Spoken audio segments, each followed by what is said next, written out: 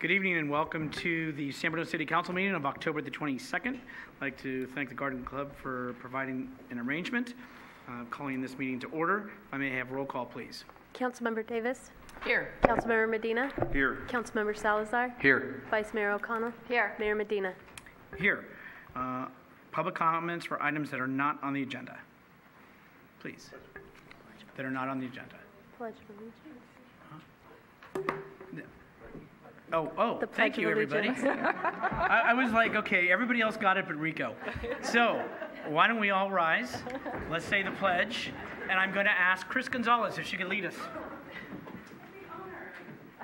Allegiance to the flag of the United States of America and to the republic for which it stands, one nation, under God, indivisible, with liberty and justice for all. Thank you to everyone keeping me on track. Now, let's go to public comment for items that are not on the agenda. Chris Gonzalez. Thank you. I just had a fundraiser a couple weeks ago for a nonprofit that I'm a part of, Cake for Kids. We are a nonprofit that make cakes for foster children and at-risk youth, and we're in 10 counties in California.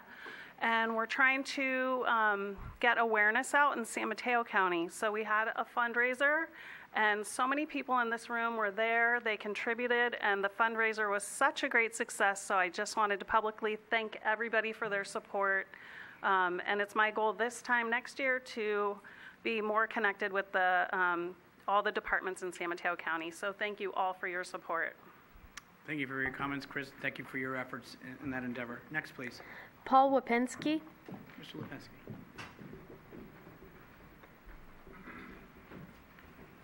Good evening. Thanks for letting me speak. First off, I'd like to thank our police and firefighters for keeping us safe every day. I'm opposed to the increase in the sales tax ballot measure. I received 3 of these flyers from the city. Whoops. That's right. And they say that they're for local services and street repair. But how much do these cost to send out? And they seem more like they're a campaign ad than information that should be put out there. And there's nothing else that's on the ballot that's on there. It's just Measure G. So I kind of think that's on the verge of being unethical because it's not. I think it's something that we shouldn't have spent public money to send this out. It should be clear on the ballot. It also says that it'll raise approximately $4 million, but according to the city's information on the website, we need 16 to 20 to be at 80%. So it's really not going to help out. Also, what's the backup plan if it fails? Everybody that I've spoken to is not in favor of it. At the candidate forum, Councilwoman Vice Mayor O'Connell said that it amounts to about $20 per person. But everything keeps going up. Property tax, ballot measures for parcel taxes, garbage, water fees, gas closing in $5. All that adds on to that $20. So it's not just $20. Every dollar that you spend comes out of our pockets. My pocket's got the feds, the state, the county, and your all's hands in it. There's no more room for the people. We can't just go to our employers or Social Security and ask for more money to spend so that we can spend more money on taxes. And I'm opposed to it. The second thing is, I was reading the budget or the grand jury report, and a response to F-26 says that while the tax measure isn't targeted to address pension or personnel costs, should it be adopted, voters may be used for any municipal or government purpose. So I sincerely hope that if this does pass, that we don't use that money for other purposes that don't include street paving. According to the documents on the website, it says that the pension costs for CalPERS increased 11% last year, and they keep forecasting to go up. But I couldn't find anything in there that addresses any mitigation for those. So I just hope somebody or the staff or the city council is working on a plan to make keep those skyrocketing costs from going up. They're funded. The last thing, I have 2 comments on the agenda that comes out. Go ahead and finish up if you Okay, could. I'll make them quick. Thank you. Can we put like a paragraph that has plain language, non-government speak of what the agenda item, or the ballot measure, or not ballot measure, but the agenda item is, so that it makes it clear, I don't have to read 437 pages of documentation to figure out what's going on with it. And the second thing is, on the ballot or the agenda, it always says approve. It never says discuss or approve, disapprove. So it seems like it's a foregone conclusion that whatever is presented is going to get passed. I think that's something that we got to look at. Thank you. Thank you for your comments. I've been asked if the Vice Mayor would like to make a comment. Oh, I just like to make a clarification. I did reference $20, but what I meant was for $20 of taxable items, which is not food and not prescription drugs, this measure would add 10 cents to the tax. So that's why I said what I said. Do we have other speakers? Tom Hamilton. Mr. Hamilton.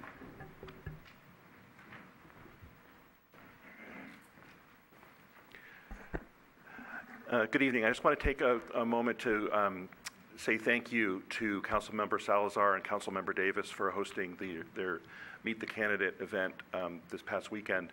It was well attended, very well executed.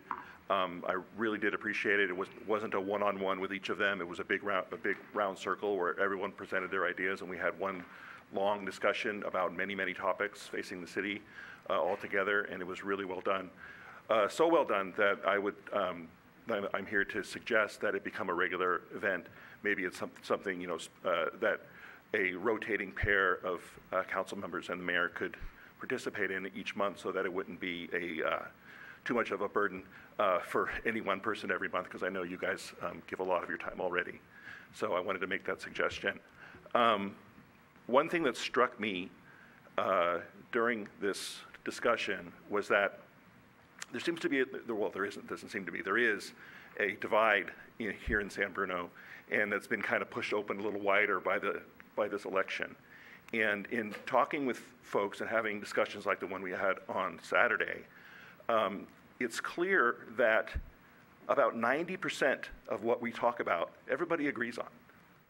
We all want better streets. We all want a better downtown. We all want to support our local businesses and all these, and on and on and on. And what seems to be happening is that we're focusing on that 10%, and a lot of energy goes into that 10% and to push us all apart. And what I'm hoping for, and I'm hoping that everyone listening, when this election is over, we all need to still live here together. And regardless of the outcome of the election, I hope that we can all focus on that 90% and build on that and move forward together. Thank you. Thank you for your comments, Tom. Okay, I'm showing no other speaker cards. Is there anybody in the audience that wanted to speak on an item that is not on the agenda? If not, we will go ahead and move on to announcements. Item A. Melissa. Vote by mail ballots were mailed to all registered voters in San Mateo County on October 7th. Replacement ballots will be mailed through Tuesday, October 29th. To receive a replacement ballot, please contact my office at 616-7070. Also, there are 3 voting centers that will be servicing the city of San Bruno. Skyline College serves as an 11-day voting center and will be open to voters starting October 26, 2019 through Election Day. San Bruno City Hall and the Senior Center are 4-day voting centers and will be open to voters starting November 1st through Election Day. Okay, next we have Yes. Can I just ask a clarification on that comment? Of course. When you say that these voting centers are open, are you walking in without a ballot, or do you need to have your ballot on those voting centers? Both. You can, if you don't have a ballot with you, you can come in because there will be employees from the county here to assist you. If you need a ballot, if you need to register to vote, they can assist with that as well. Okay, next we have some, under item B, some upcoming special events. Joanne. Thank you. Happening at the library this month on October 25th, a weekly parent and child bilingual activity group begins. And October 26th, adults can decorate sugar skulls for Dia de los Muertos. And the library will host a special Diwali Festival of Light family story time October 28th. For Halloween fun, join us on October 24th for the 24th annual Goblin Grotto event at the Rec Center Gymnasium. On October 31st, the San Bruno Chamber of Commerce will sponsor story time at the Bay Area Entrepreneur Center located at 458 San Mateo Avenue, and immediately following enjoy Trick or Treat on the Avenue. Also that day, the Recreation Department will sponsor the Halloween Happening event at Tanforan Mall. In City Park, the Culture and Arts Commission invites you to Shakespeare in the Park at Rotary Pavilion at City Park on October 27th. And the Recreation Department will also be hosting a mother-son kickball event at City Park on Saturday, November 3rd, with a picnic to follow. Thank you. Thank you, Joanne. Next on the agenda will be a proclamation celebrating and proclaiming October 23rd through the 31st as Red Ribbon Week. I'm not going to read all the whereases. The chief can go into more detail, but as you know, it used to be noted as Red Ribbon, always around the Halloween time. Probably started back with Nancy Reagan when it was just say no. And this is something that has been important that the community celebrated, and now we're stepping it up with wristbands as well. So the council has theirs, staff has theirs, to lead by example as it begins tomorrow. So whereas all of those who reside, work, and frequent the city of San Bruno are encouraged to demonstrate their commitment to healthy, drug-free lifestyles by wearing wristbands commemorating Red Ribbon Week, and whereas the city of San Bruno community further commits to contributing to the success of Red Ribbon Week. Now, therefore, I, Rico E. Medina, Mayor of the City of San Bruno, and on behalf of our entire City Council, proclaim October 23rd, 2019 through October 31st, 2019 as Red Ribbon Week, and we encourage all participants in the drug prevention education activities, not only during Red Ribbon Week, but also throughout the year, making a visible statement that we are strongly committed to a drug-free lifestyle. Chief Barberini.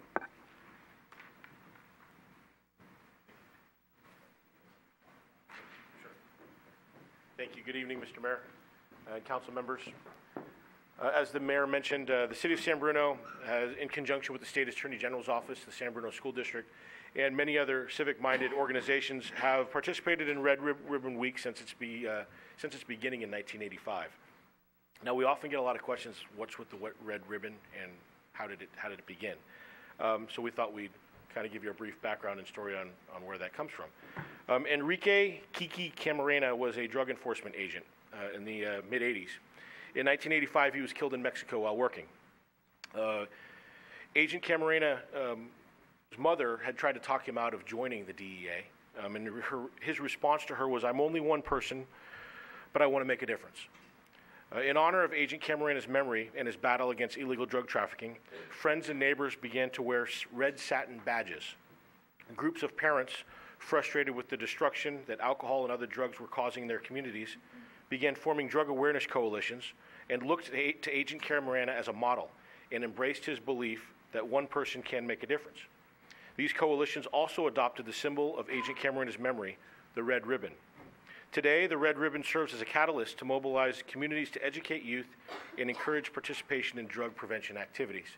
As the mayor mentioned, we've kind of evolved from the red ribbon to the red wristband to hopefully make it more accessible and a little bit cooler for the kids to wear in the school district too. So we appreciate your support. On behalf of the police department, thank you for taking the time to recognize this week and its significance. Thank you.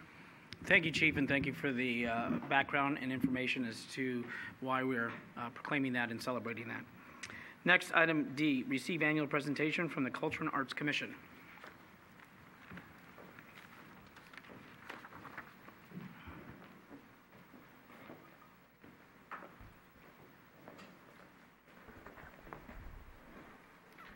Good evening. My name is Melody Tobin, the Culture and Arts Commission, here to present our annual report. I'm not doing it. I'm sharing this with you.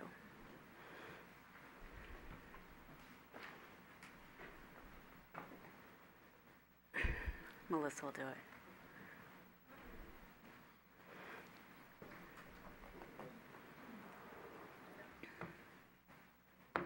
So I have tonight with us is one of my fellow commission members, Judy Pacini, is here in the audience with us.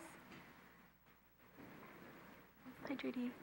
I think Judy's the only other member here. But this year, our commission members, our chair is Pamela Gamble. Our vice chair is Melissa Rolfs. Our members are Jean George, Pamela Madden, Janet Monahan, thank you, Judy Pacini, and myself, Melody Tobin. The commission is responsible for promoting the artist development of the community and preserving San Bruno's diverse cultural heritage. The commission's goals including acquiring and maintaining public art, as well as sponsoring programs and events that enhance the quality of life for the residents and improve the image and character of the community. The 2018-2019 accomplishments: we completed and installed artwork on 3 traffic signal controller boxes, which has been a long-term goal. We have selected 2 more city-owned boxes for art. We replaced what we found out were state-owned boxes. We're getting ready to move those into production. Again, we hosted Movies in the Park this year.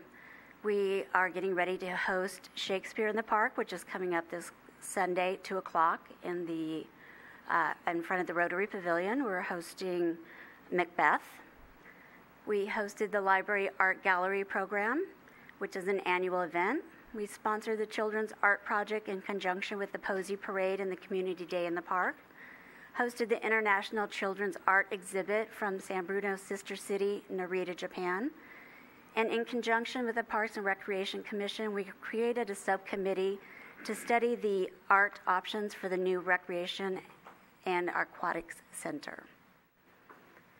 So this is part of the 2018-2019 accomplishments. These are the 3 signal boxes that have been completed. From left to right, the Crystal Springs Road and Cunningham Way, which is right across the street from the Senior Center. You can see the little fox. It's kind of a nature themed box. The middle one, which is more of a centennial theme box, it's down in San Bruno Avenue and 3rd Avenue. And then the one on the right is in front of Hashes and Brew. It's on Cherry Avenue and San Bruno Avenue. So these are the 3, the second phase, 2 proposed, selected 2 of the city-owned traffic signal controller boxes. These are the next ones. The locations are on Sneath Lane and Seabiscuit Avenue across from Tan Foran, kind of right in front of Beverages and More. And then San Mateo Avenue and Huntington Avenue, which is right by the Caltrain station. And then the next one is Sharp Park Road and Pacific Heights, which is the 3rd one we're going to do in the second phase, which is a city-owned box. So our movies in the park this year were Bumblebee, Mary Poppins Returns. Yeah, I can't read that one. Captain Marvel, and then Ralph Breaks the Internet. No, was it Breaks the Internet? Yep. Yeah, Ralph Breaks the Internet. And then, as I said, this coming Sunday is Shakespeare in the Park. It's Macbeth. Again, it's 2 o'clock in the city park in front of the Rotary Pavilion. The weather is supposed to be beautiful, so everybody come out. Bring a chair, bring a picnic lunch, bring whatever you want to be comfortable and have a good afternoon. It's about an hour presentation, and it's usually a lot of fun. There's a lot of audience participation, and it's a great family event. This is the library art program, and these are 3 of the, just a selection, 3 of the artist representations that we are hanging in the gallery this year. Sponsored our children's art project, so this is just a representation of the art that we did in conjunction with the Posey Parade and the Community Day in the Park back in June. and then the children's art exhibit from Narita. And just to let you know that we're working with the Parks and Recs for the new aquatic center to bring in some art and something interesting and exciting for the new aquatic center. So our goals for 2019 and 2020, to let you know what our city art fund balance is as of September 2019 is $306,301. We plan to continue to work with the Park and Rec Commission to establish a significant art presence in the new rec and aquatic center. We are working to relocate the recognition sculpture to the current location will be within the footprint of the new rec and aquatic center. We plan to continue the gallery exhibit program in the library. We will continue to host the 2020 Narita International Children's Exhibit artwork in the library. We will continue to present the movies in the park, and we will continue to present the Shakespeare in the park. Complete the remaining 3 traffic signal art boxes. We'll sponsor the Children's Art Project in conjunction with the Posey Parade and the Community Day in the park. We are going to create an interactive art map demonstrating the location of the Culture and Arts commissioned art that we have so far in the city. And we're going to continue to develop the Commission's vision for future art projects within the city of San Bruno. We'd like to recognize that this year we lost one of our former Commission members, Barty Rossman-Kudrin, who passed away on June 15th. She was a member for 10 years on our Commission. And then we also, in June, dedicated a plaque on the memorial sculpture to Carolyn Livingood, who was recognized for 25 years of extraordinary service to the city of San Bruno. And she was one of the inaugural members of the Culture and Arts Commission. And that concludes our annual report. See, I got through that. I didn't know if I was going to be able to get through Barty and Carolyn. You did well. Those were difficult ones for me. Any comments or questions? Yes, do you have any questions? Council. I have. Vice Mayor. Thank you. First of all, thank you for your work and the rest of the commissioners. I know it's not easy, and sometimes it can be a long and arduous journey to get from the first concept of something to a final presentation of it. I know especially the control boxes, I think it took you 8 years, 10 years from when we first proposed it to finally getting it to where it is. And our biggest regret is that neither Barty nor Carolyn got to see it. Yes, and I know they were part of it. They were a part from the very beginning. But you've done it, and you're continuing to do it, so that's fabulous. They have the best view, hopefully. So that's something I've heard many comments from many people, especially the one at the people who view the most are the Heart one at Bay Hill and Cherry. So thank you for all of that. I have a couple comments. You have a very robust budget, and I think it's fantastic, and I think it's very far-reaching of you to think of what to do for the aquatics center. But maybe, that's going to be 3 years, maybe longer, and you'll still be collecting money all those years too. So maybe there's a way to do a budget to say we're going to do X amount of money for this art for the aquatic center, and with the rest of the money we need to look at other things, because while that's going to be a beautiful facility, it is only in one place in San Bruno, and we have many places that need your tender loving care. So I think that would be something that would be beneficial to everybody. Sit down, make a decision about how much money you're going to put aside for that, and then take the rest and do some things, because I have some suggestions. We know that we are going to have to provide the money to relocate the memorial sculpture 100% from our fund. So right now we are dedicating, and we're going to reach out to the artist that created the memorial sculpture to help us figure out how to move it, help us find the perfect spot, hopefully within the city park, to move it to, and figure out the budget for that. So that's our next allocation for money, and we're not sure whether that's going to be $10,000, $20,000, $30,000. that's our next chunk of money that we're going to allocate. And then after that, we agree wholeheartedly that we need to allocate some money for another big project. And I feel that you're going to suggest something. Well, I'm going to suggest several things. Okay.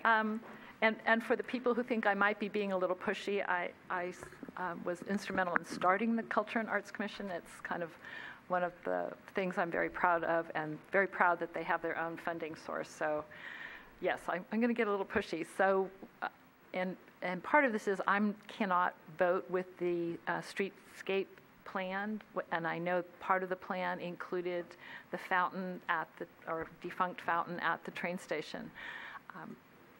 So maybe in conjunction with that, the Culture and Arts Commission can work on putting something beautiful there. I know that there are many opportunities, and I know that a xeriscape landscaping with some of the metal sculptures from Boris, and I always say his last name wrong. Kudrin. Thank you. I think would be fabulous, but that's a suggestion. I put another suggestion down there on the podium. I see that. Thank you. And it's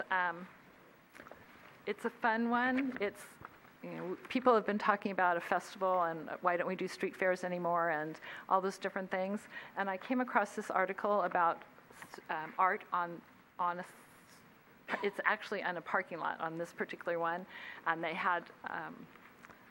did a roller skate rink on top of it, and it was they had a fabulous time, and they've done a lot of things. So this might be something to take to the commission, and maybe with a San Bruno Chamber, and get some partnerships going and do something like that. So those are my comments. And again, thank you very much. I know you've been, you were in the very beginning, and you've been hanging in there and getting things done. So, and then Judy, thank you too. I know you're one of the newer, well, not anymore, huh? Okay. But thank you too. It can be a steep learning curve when you deal with government stuff. So thank you for hanging in there. Laura. Through the chair, I just wanted to say thank you for brightening up the city, because I think that's what art does. And the spots that I've seen them, and I've seen them all, they look great. So good work, and it's a pleasure to see the art because it makes me smile. Us too. Marty. Yes, they're great. When you see something like that, it just gives you just a few moments to say, wow, that's really cool, and bringing art to our downtown. I know we're going to be talking about that. I'll have to recuse myself later, but having some additional art downtown would be lovely. So thank you. Well, Michael's good. And then I will just recap to say, on behalf of the council, please convey back to the entire board our thanks and appreciation for the volunteer and for having visions to things, but then to see them to fruition. And this was long talked about, but it's now done, and it's continuing. And that's what we should honor, in addition to the two ladies that you acknowledged and honored at the end. So thank you very much. You're welcome. Thank you. Let's.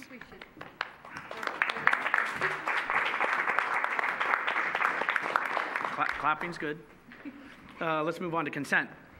All items on the consent calendar are considered routine or implement an earlier council action and may be enacted by one motion. There will be no separate discussion unless requested.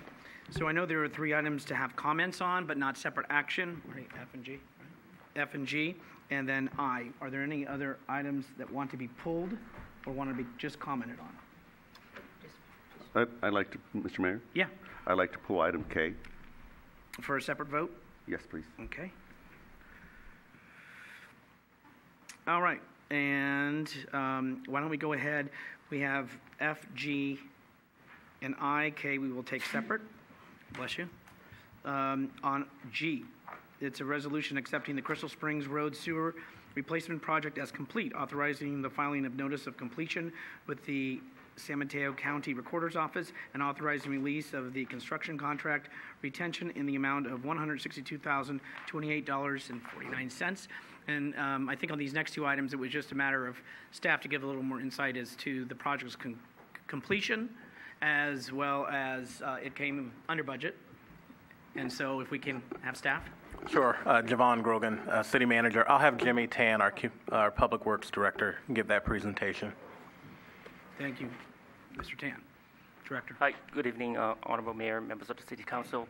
So you mentioned, is it item G or F that you would like There's going to be F and G, okay, but we're on F for right now. Sure. So for item F, this is related to the Arbor Court Pressure Regulating Valve Replacement Project.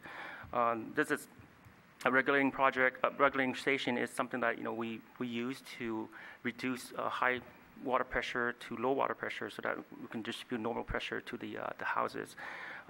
We came to council back in December 2018 to award the construction contract to Casey Construction, and for a budget of $369,000.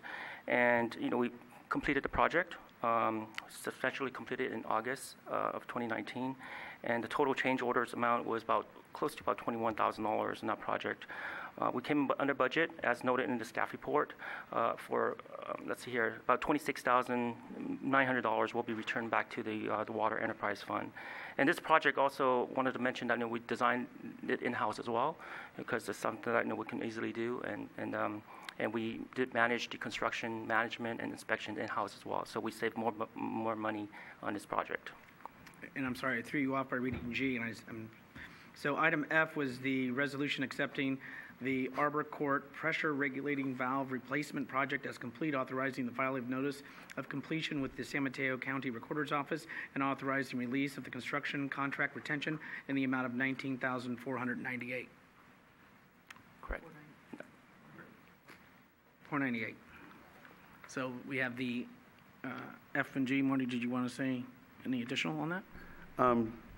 It's just one of those things where I think it's really important for the public to help understand that when we put projects in our sewer and water system to improve our infrastructure, it costs money. And this is a case where I think our staff definitely should take some bigger credit, and I think just having it on consent doesn't share with the public, because I don't think too many people are reading through our agenda packet. So thank you very much, and that goes for the next project, Mr. Mayor. Thank you. Item I, thank you, Director Tan, was accept a resignation from Traffic and Safety Parking Committee member effective October 3rd, 2019, and direct the city clerk to post a notice of vacancy in accordance with state law. So for those. No. Oh, gosh, L. God, I'm not.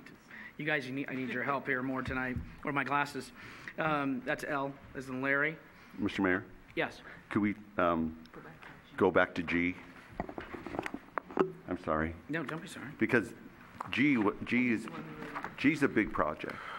G is a $3.7 million project that came $760,000 under budget. So. Thank you, Marty. Thank you. No.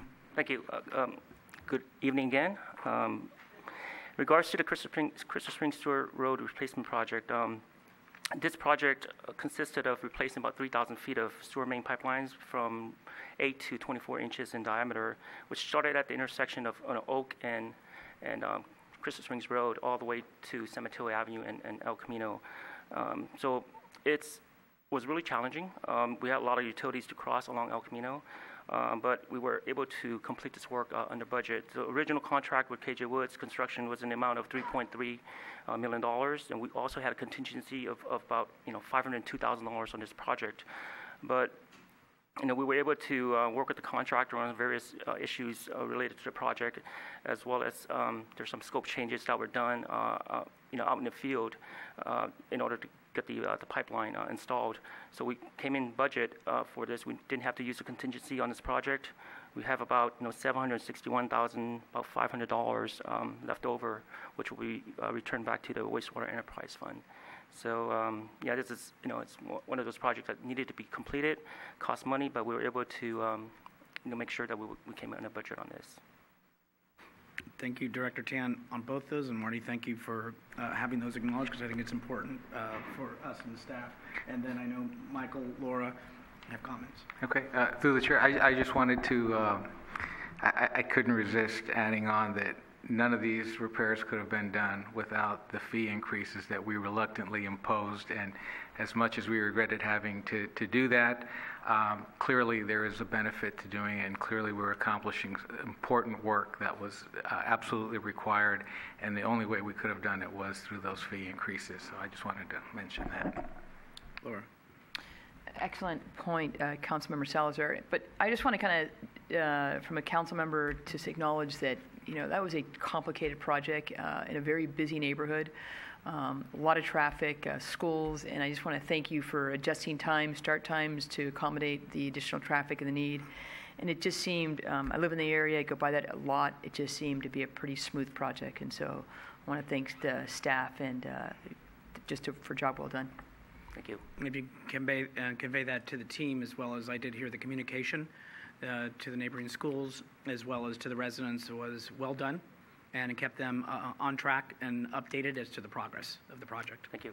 Crystal Springs Road. Okay, now we're going to move on to L. Thank you, Jimmy. That was, again, I'm going to reread it. Accept the resignation from the Traffic and Safety Parking Committee member effective October 3rd this year, and direct the clerk to post a notice of vacancies in accordance with state law. So John was on the TSPC, Traffic Safety Parking Committee, from before, and needed to step aside, but yet came back with his knowledge and wisdom and experience, which Tom will attest to, and has helped us out, and has a great opportunity in his life. I reached out to him and called him on behalf of all of us to thank him for his generosity in his time, and that all that he gives to this community. He doesn't just do it on the TSPC. There's a lot of other things that he does for various service groups and for the community, and you could always count on him. No matter what, he would be there. And so, and if you needed food and you needed barbecue and you needed this, you needed that, John would handle it. So we just are pulling this to acknowledge him, thank him, wish him the best in his future, and he reminded me that he'll still be around. So he's not out of our lives, and you will see him in San Bruno again. So why don't we go ahead with a motion to pass everything with the exception of K. Move to approve. Second. Motion made and seconded to approve all items but K. All those in favor say aye. Aye. Any opposed? 5-vote voice. Now we're going to move on to K. Adopt a resolution waiving the encroachment permit fees, staff labor reimbursement fees, and insurance rider premium costs for the encroachment permit application for the Halloween road closure on Park Avenue, and appropriating $412 from the general fund. Marty. Okay. Let me first start by saying that I'm in full support of having this event occur and waiving the fees. I've been going to that location for the last couple years, and it's fantastic. Having the street closed and where you can walk with your young child and feel safer that you could cross the street and not worry about incoming traffic. And that neighborhood does an incredible job to really liven up the Halloween spirits. I can leave it at that. The reason why I'm pulling it is to understand for other organizations that are interested in how the fee waiver process works. How can a neighborhood or organization, when they come up to wanting to do an event that would cost money, how does it work to where they could say, hey, we would like the city to waive the fees? So I just want to make it clear, I'm in total support of this, but I wanted to have the public to understand and myself to understand, how does one get their fees waived if they have a fantastic project or idea? Is that something staff is prepared to discuss? Sure. So discussing the full fee schedule and the waiver process, we won't go into that, but what is germane is why this is before the City Council.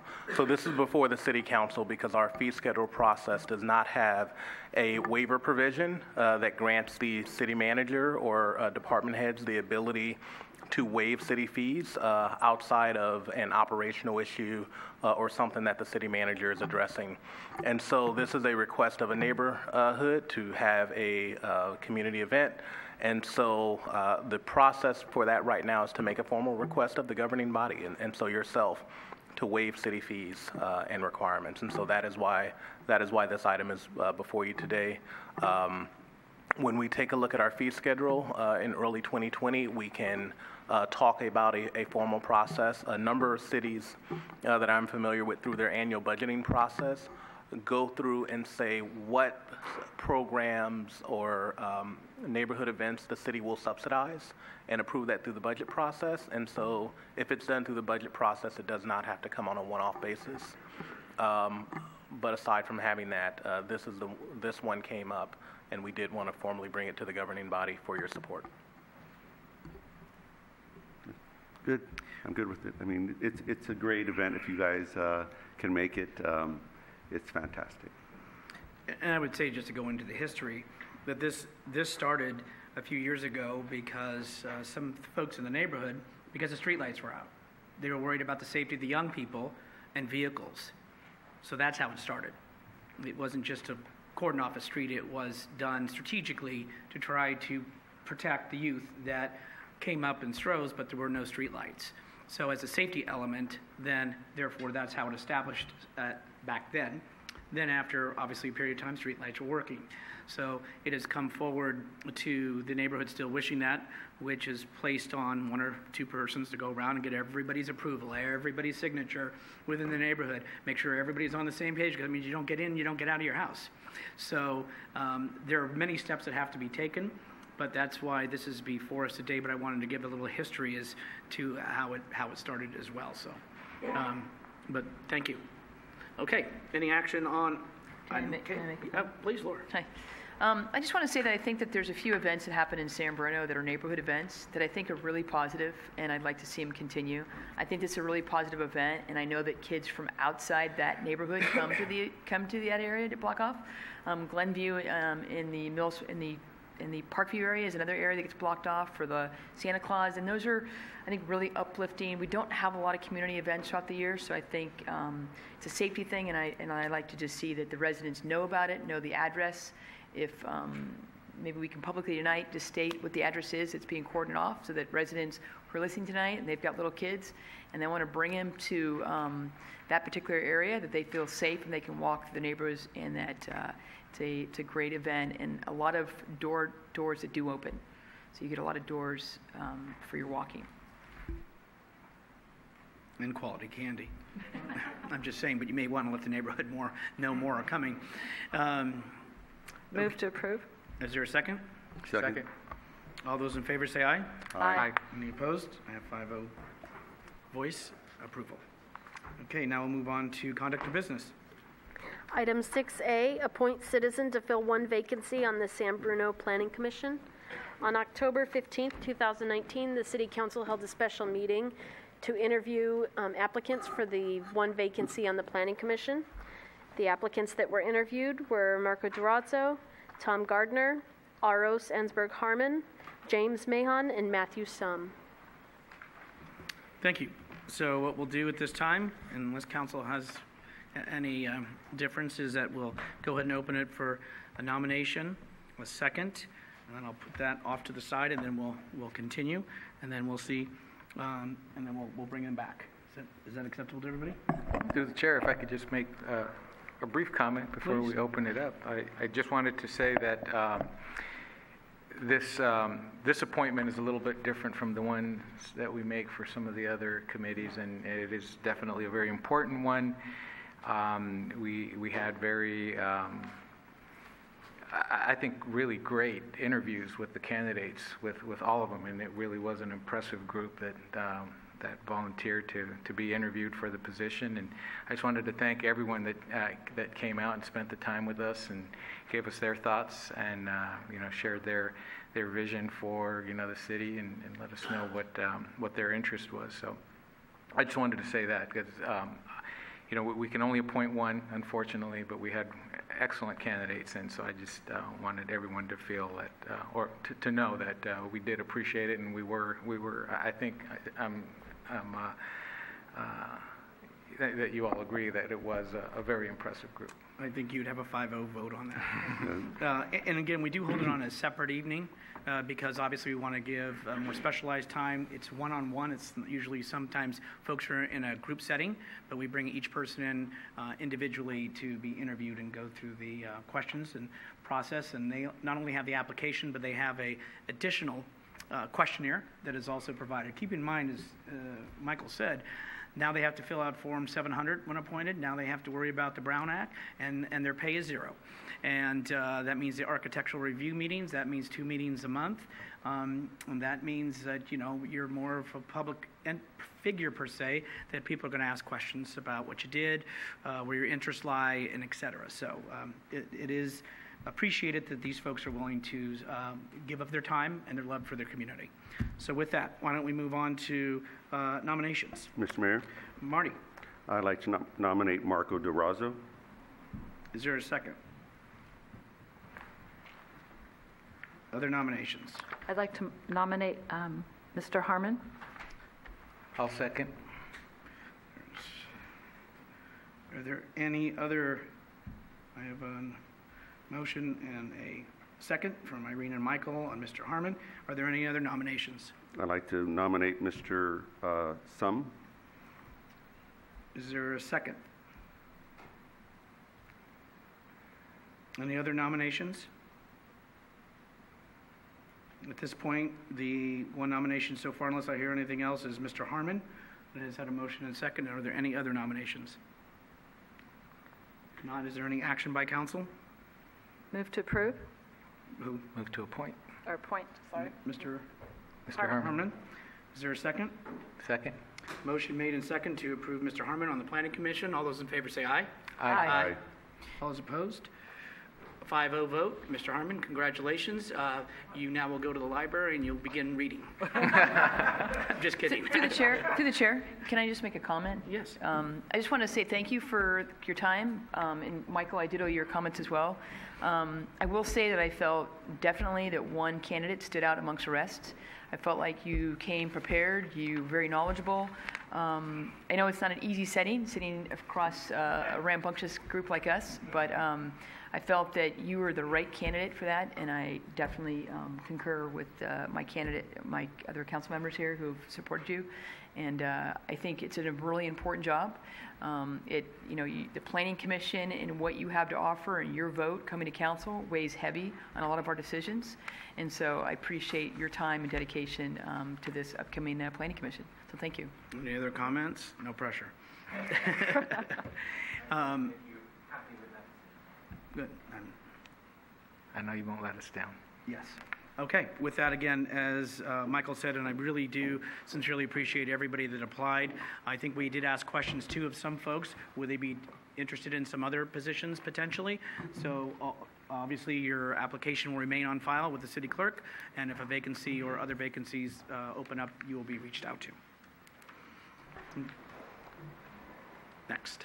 Item 6B, adopt resolution adopting the San Mateo Avenue Conceptual Streetscape Plan. Through the chair. Oh, sorry. Irene, no, please. Oh, I need to recuse myself since I own property in the area. Okay. Marty. I believe I'm also within that 1,000 foot, so. So both Irene and Marty have recused themselves for living within the radius of 1,000 feet or less. And so they'll depart and then return after we've concluded this.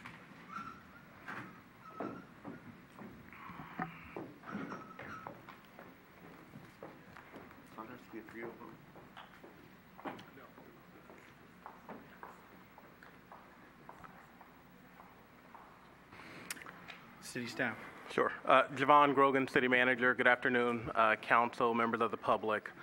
We're here tonight for adoption of the San Mateo Ave Conceptual Streetscape Plan.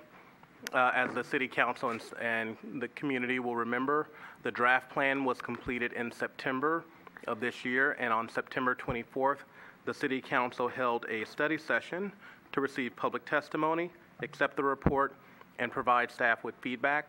Staff has taken that feedback and are here tonight for council hopeful acceptance of the plan. And I will now turn it over to Darcy Smith, the city's Community and Economic Development Director, that will give tonight's presentation. Good evening, Honorable Mayor and council members. My name is Darcy Smith, and I'm the city's Community and Economic Development Director, and I'll be making a brief presentation on the report for the adoption of the San Mateo Avenue Conceptual Streetscape Plan. The agenda for the presentation tonight will quickly summarize the objective of tonight's meeting. I'll give you a brief background for the plan preparation, summarize the community and city engagement sessions, recap the City Council September study session, and summarize by closing with the action before you tonight.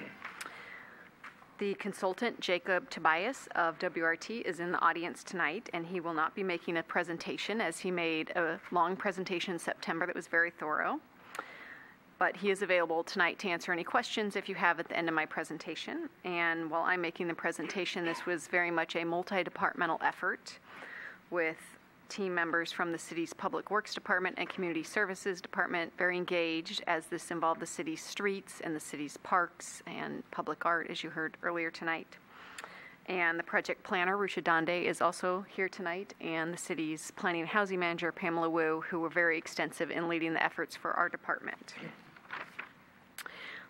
The objective for tonight's meeting is to end with hopefully you adopting the resolution to adopt this conceptual plan.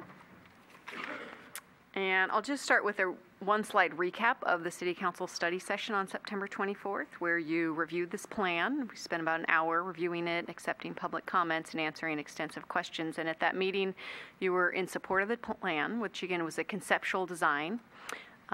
And you commented that you were very much in support of the simple and elegant design theme. There were 2 revisions made to the plan as a result of your comments. One was to add text studying a future potential vehicle drop-off and loading zone near Posey Park, which would also serve the Caltrain station on the western side. Access is primarily from the eastern side, and I think you were interested in having that loading zone added. Also, text was added to ensure that any future lighting elements, such as the hanging elements that are over the poseos in the conceptual design, are studied to ensure they will withstand the heavy wind loads that can occur in downtown San Bruno. And I want to just close by saying at that meeting, it was overall, there was a lot of support voiced by both from the community and the council, and I think that's a real testament to the extensiveness of the community and the city engagement, and the consultant really deeply kind of understanding the setting in the downtown and what its strengths were, where the areas for improvement were. And ultimately, this is the community's design vision for the downtown, and I think what we heard throughout the whole process was sort of a consistent vision, which is great. There is that unity around what the downtown should be, what our assets are, and again, where the areas for improvement are. So that's a testament to the success, I think, of the process. So I'll cover the plan background. We probably have some new audience members tonight and aren't familiar with that, but much of this is repetitive. As you may know, the city adopted the general plan back in 2009, and that general plan focused a lot on rebuilding the downtown. The city had a redevelopment agency. It invested in the downtown, had the vision to move the Caltrain station to the downtown, which was a significant public works project. It is the heart of our downtown, heart of our city, and I think we've invested in other areas of the city, but the downtown is in need of significant investment. The transit corridors plan, which covered the city's downtown and the redevelopment area before it was eliminated, identified this streetscape plan as a short-term implementation item. So here we are 6 years later getting started on it. But I think the vision of that transit corridor plan was to stimulate economic investment in the city. So this is very much an economic revitalization plan in line with the goals of the general plan and the transit corridors plan. As a matter of background, the general plan lays out that vision, and this action tonight, 10 years later, really solidifies that vision. You have the symbolic heart of the city, the downtown, you have the main street, and the goal with this plan is to improve the aesthetics Also expand the streetscape amenities, which are things like benches and lighting, things that make the downtown sidewalks a really nice place to walk. Improving crosswalks so it's safer to cross the street, and just overall upgrade the appearance. And I want to emphasize this is a combined effort. This isn't just the city. This involves merchants and property owners, and I'll give you some examples of how we engage them in the community engagement efforts. But it really did bring out a wide audience in the downtown, some business owners who hadn't really involved with the city up until this point. And really the goal is to make a destination downtown where people like to go to dine or they shop, they go to the park areas, and they have a place to meet.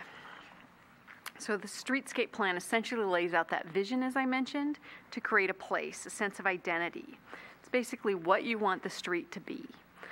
And all of the major downtowns around us have had streetscape plans.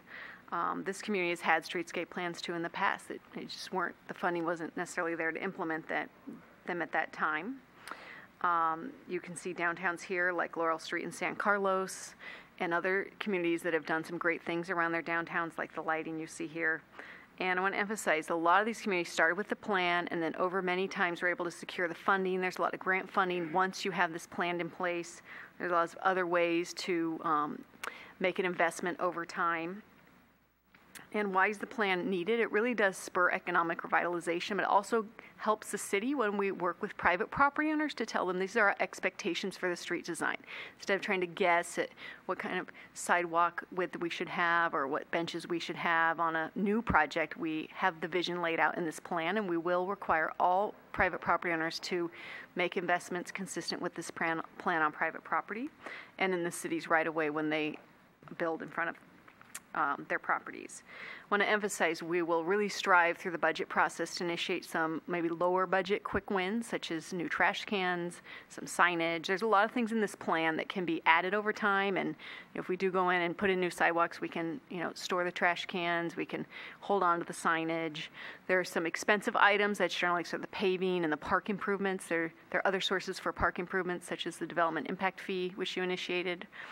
And people are paying into that. So I want to emphasize that the funding, this really lays the foundation for future funding, and some of that funding may be incremental, some of it may be through grants, but we're really committed to implement this plan.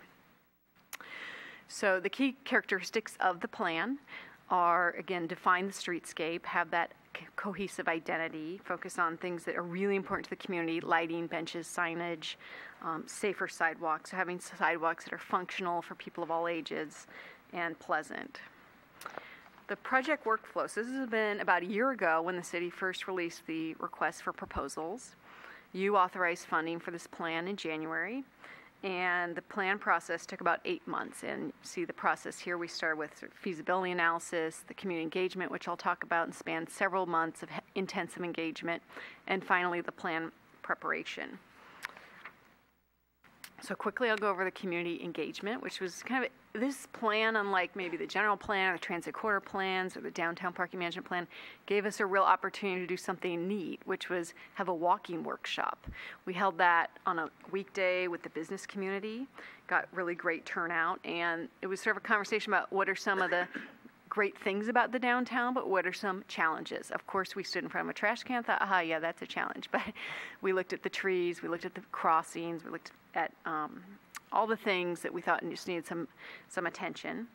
We held a drop-in workshop, which was on a Saturday afternoon in front of Citibank Plaza. That allowed us to really get a great audience of children. You'll see them here drawing on the sidewalk. That little heart says the avenue. And we did sort of rank choicing with the dots, which is always fun. But I think what you'll see in this photo is just the wide variety of people who engaged in this effort. And that's partially because we went to them. We went out and had the walking workshop. We had this workshop that was just drop-in, very casual with some fun balloons. And I just want to commend the consultant and the city staff, kind of went above and beyond the norm to host these fun workshops. I think we just got a different audience. When we actually had the nighttime workshop, which was in this room on a weekday at 7, we only got about a dozen people. And I think it's a testament to the evolution of community engagement. We also had an online survey with about 100 respondents. That was very great. And we also had stakeholder meetings. So again, we went out to the community. We met with very engaged community members like Dennis Samet, but we also got less engaged people who said, this is sort of our first experience with the city asking us, like, how can we make the downtown better? And I will tell you that the chamber has been very involved with more of a presence in the downtown, hosted in the entrepreneurial center. So, again, we're kind of coming to their main street and engaging with them. And I will say that's been very positive. We also engaged city staff. We engaged the police department. I mentioned public works, community services, but we also had meetings with a wide variety of city committees and commissions. In addition to the Planning Commission, who reviewed it twice, we went to Culture and Arts Committee, had a great conversation with them. It wasn't a lecture session. It was very much a conversation about what are the opportunities for art. We met with Parks and Rec Commission because, again, the streetscaping plan includes 2 parks. They may seem like forgotten plazas, but they are identified as cities' parks, and that also gives us a funding source. And the Bicycle and Pedestrian Advisory Committee. The Pedestrian Advisory Committee is very engaged around these issues, such as pedestrian design, pedestrian safety, and they were offered great feedback.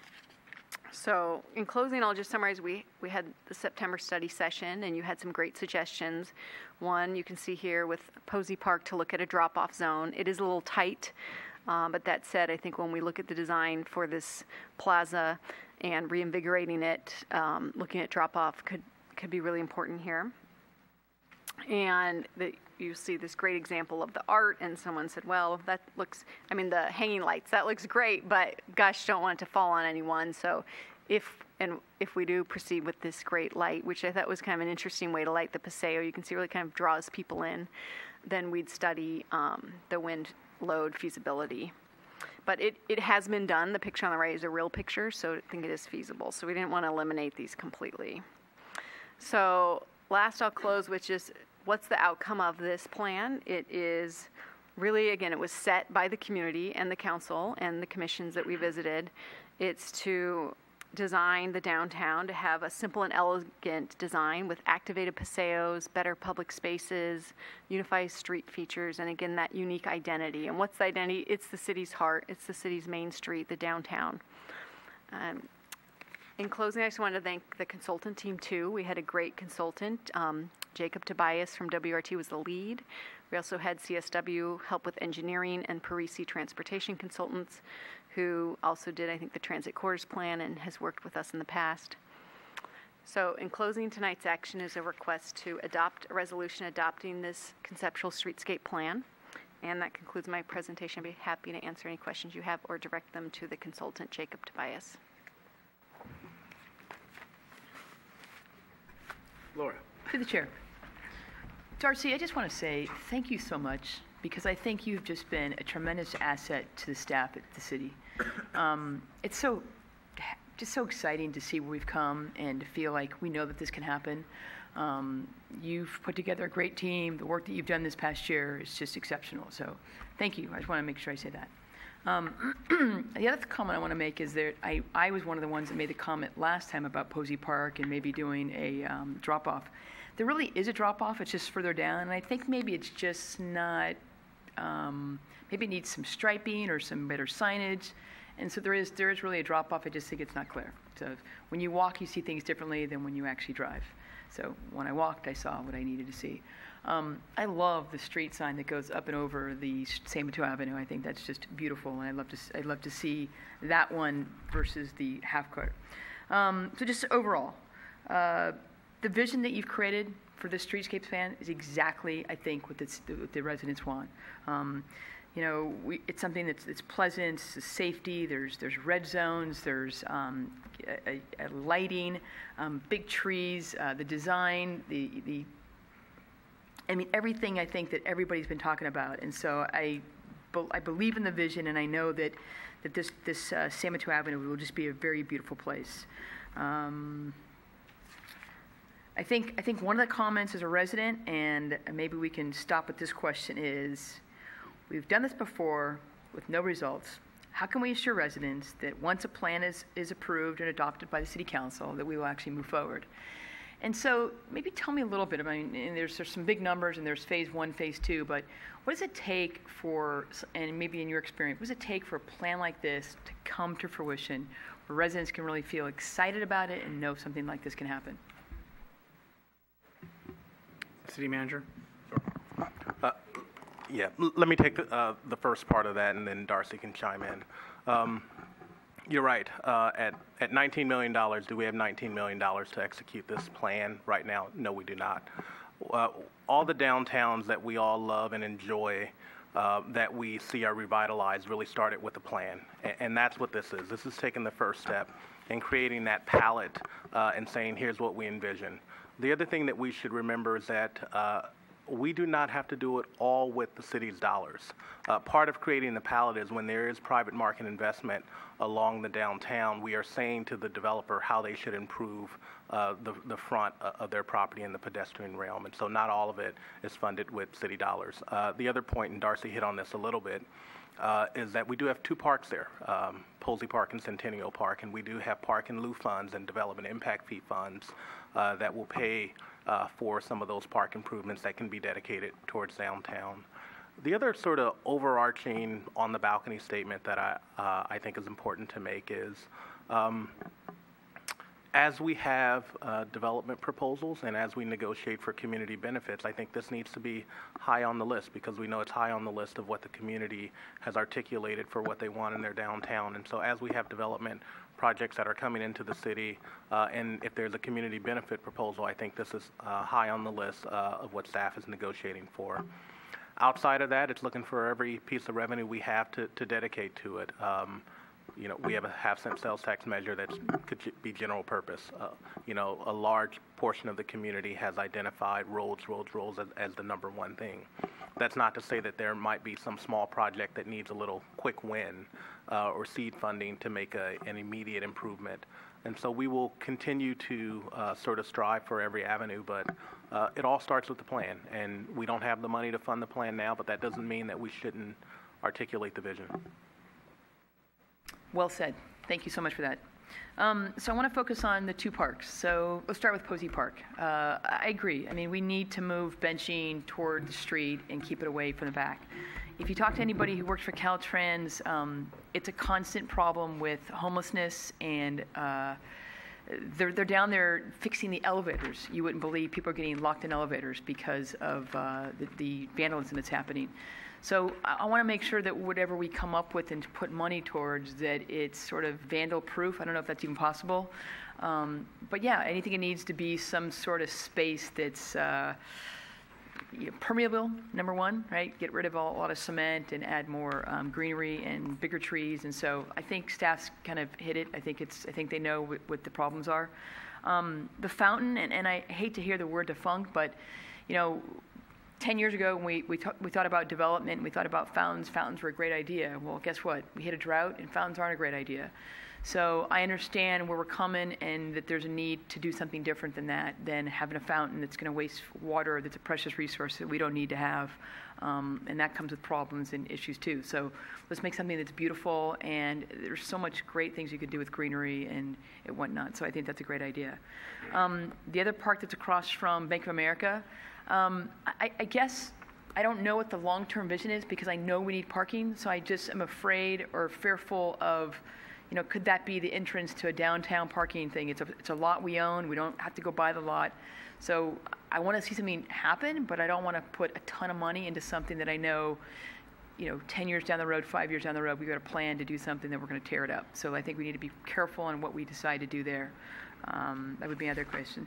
Parking. So as a former owner of a business on San Mateo Avenue, parking is your number one.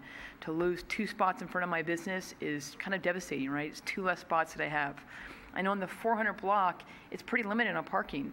We've added a new aperture that doesn't have as much parking. The commercial space isn't even open yet, and parking's a constant struggle.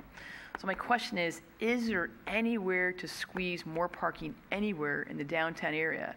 From a red curb that's not needed, we can gain a spot here. Is there anything on the El Camino that we can gain? Is there anything, because we're going to lose, 11 spots on San Mateo Avenue? So it's something like that. So I know we need the spots because I think the safety is a big piece. We should be able to drop off somebody on San Mateo Avenue that's a handicap spot. So I don't know what can be done. I don't know, even if it's even possible, but I don't know if anything's been looked at. But I hate to lose parking, and I know we need to, but I hate to lose parking, so I'm always afraid of that. I think that those are all my comments. Let me just see. I can't wait to see larger trees. I mean, when you look down San Mateo Avenue, I want to see the greenery, not a lot of old storefronts, although storefronts are pretty unique and different, and I love that look too, so we're not going to take away from that. One of the big problems that happened on the last streetscape remodel was those, and I think I saw it in one of your pictures in your packet, was the big planter boxes. Big planter boxes and overgrown shrubbery that now you can't see beyond those. They took up a lot of parking, and then you took up a lot of visibility. So I don't want to see something that's at that eye level that's now blocking the view of something that's on a business that's trying to stay open and keep their doors open in front. And I appreciate the work the staff has done on this project, and the business and the community input. It's been really good to hear a lot of people and see the attendance at these meetings. Thank you. Michael, I can go to you, or there are two speakers. I'll just make some quick. My comments are very brief, and I think Laura addressed a lot of what I had to say, and I really do think it is a good plan. And I also thank staff for all the work they put into it. I know there were questions about the value of this plan when there is no money to do any of it, but I agree with staff that. The timing is everything, and I do think that having this plan in place right now, when we are starting to see some interest in developing parcels in San Bruno, is important, because we don't want to move ahead with those unless we have a bigger plan. And I think this was a key component, something that was missing from the other planning that we had done. So I definitely welcome this. I think it's definitely going to make downtown look great, and if we can implement it incrementally, it'll definitely go from there. But we need a catalyst, and having this in place, I think, is very important. So I'll leave it at that. Thank you. I'd like to move to our two speakers, and then I'll have some comments, please. Val Morgan.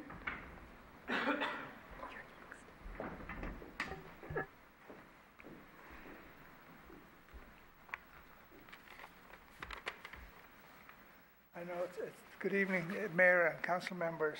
I know it's a long meeting, and I'll be very brief. I've attended all of the meetings to do with the downtown because it's something that's close to my heart.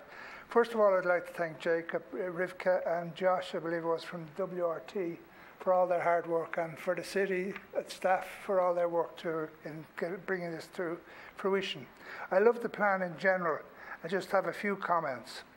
I'm wondering, is it possible to persuade Caltrans to continue their bus route along San Mateo Avenue to the El Camino rather than turning it up Genevieve, and provide 2 more bus stop shelters closer to the El Camino?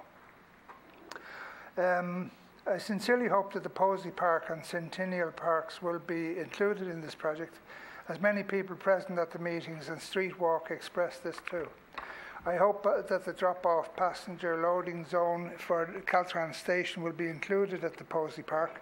It just makes a lot of sense to have it there. I have to say I'm disappointed in the 3 proposed designs for the Centennial Park. This area will be the focal point for the whole downtown. We need a plaza with as much open space, paved space as possible. There could be planters on both sides with lots of seating for people to sit and read and enjoy their lunch, and space for children to run and play and maybe ride their tricycles around. There should be a nice fence or wall at the back to screen off the parking lot. There should be a flagpole that can be raised for various ceremonies, and also a raised platform for entertainers or somebody to make a speech. Should have cover over it. And a large open area could accommodate a small farmers market or a gathering place for art exhibitions or musical events. And we should keep a fountain there as well, because it's a big attraction for children. Finally, I think that the street should be referred to as downtown San Bruno. That's it. Thank you. Thank you, Val. Aros Harmon.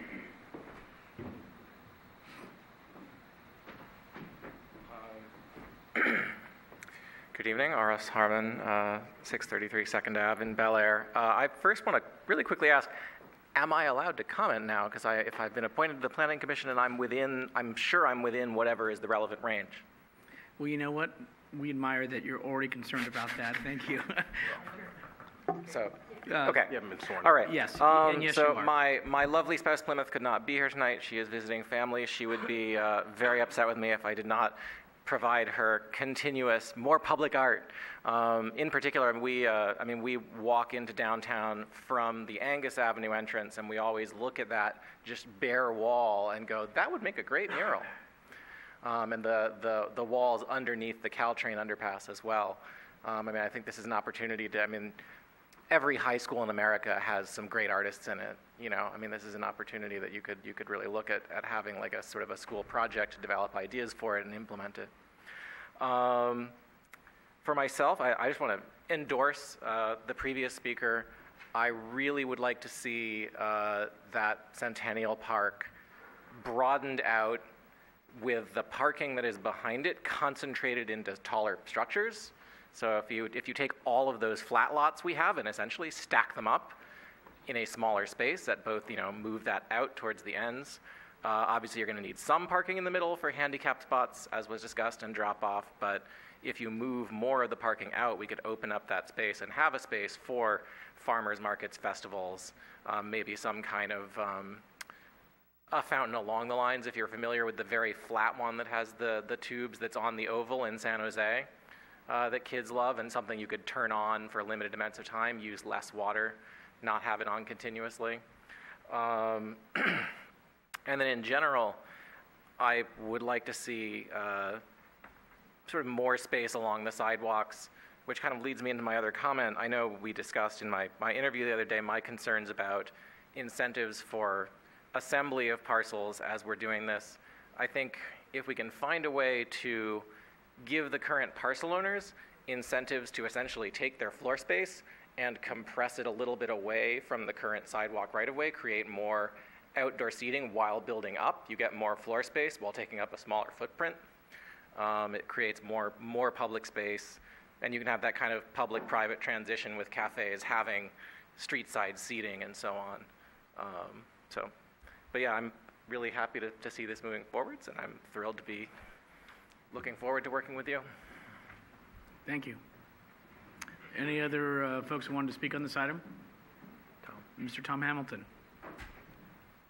I didn't fill out a card, so I'll be fast.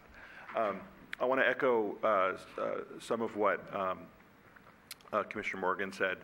I was definitely in favor of this when it came before the Planning Commission. I would like to see, as part of the Centennial Park redesign, open space places for seating, also performance space. A stage where you can have live music, encourage events and encourage people to come to downtown.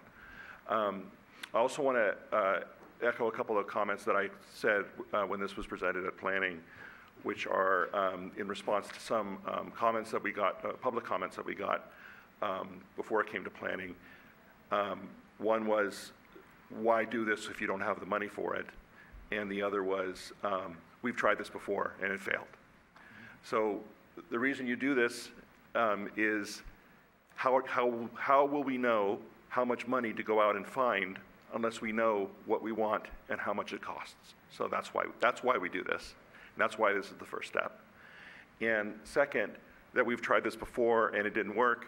That's true, but if you take that as your guide, then there'll never be any progress on anything anywhere. So that's just ridiculous. And I know you guys won't accept that feedback. So that's great.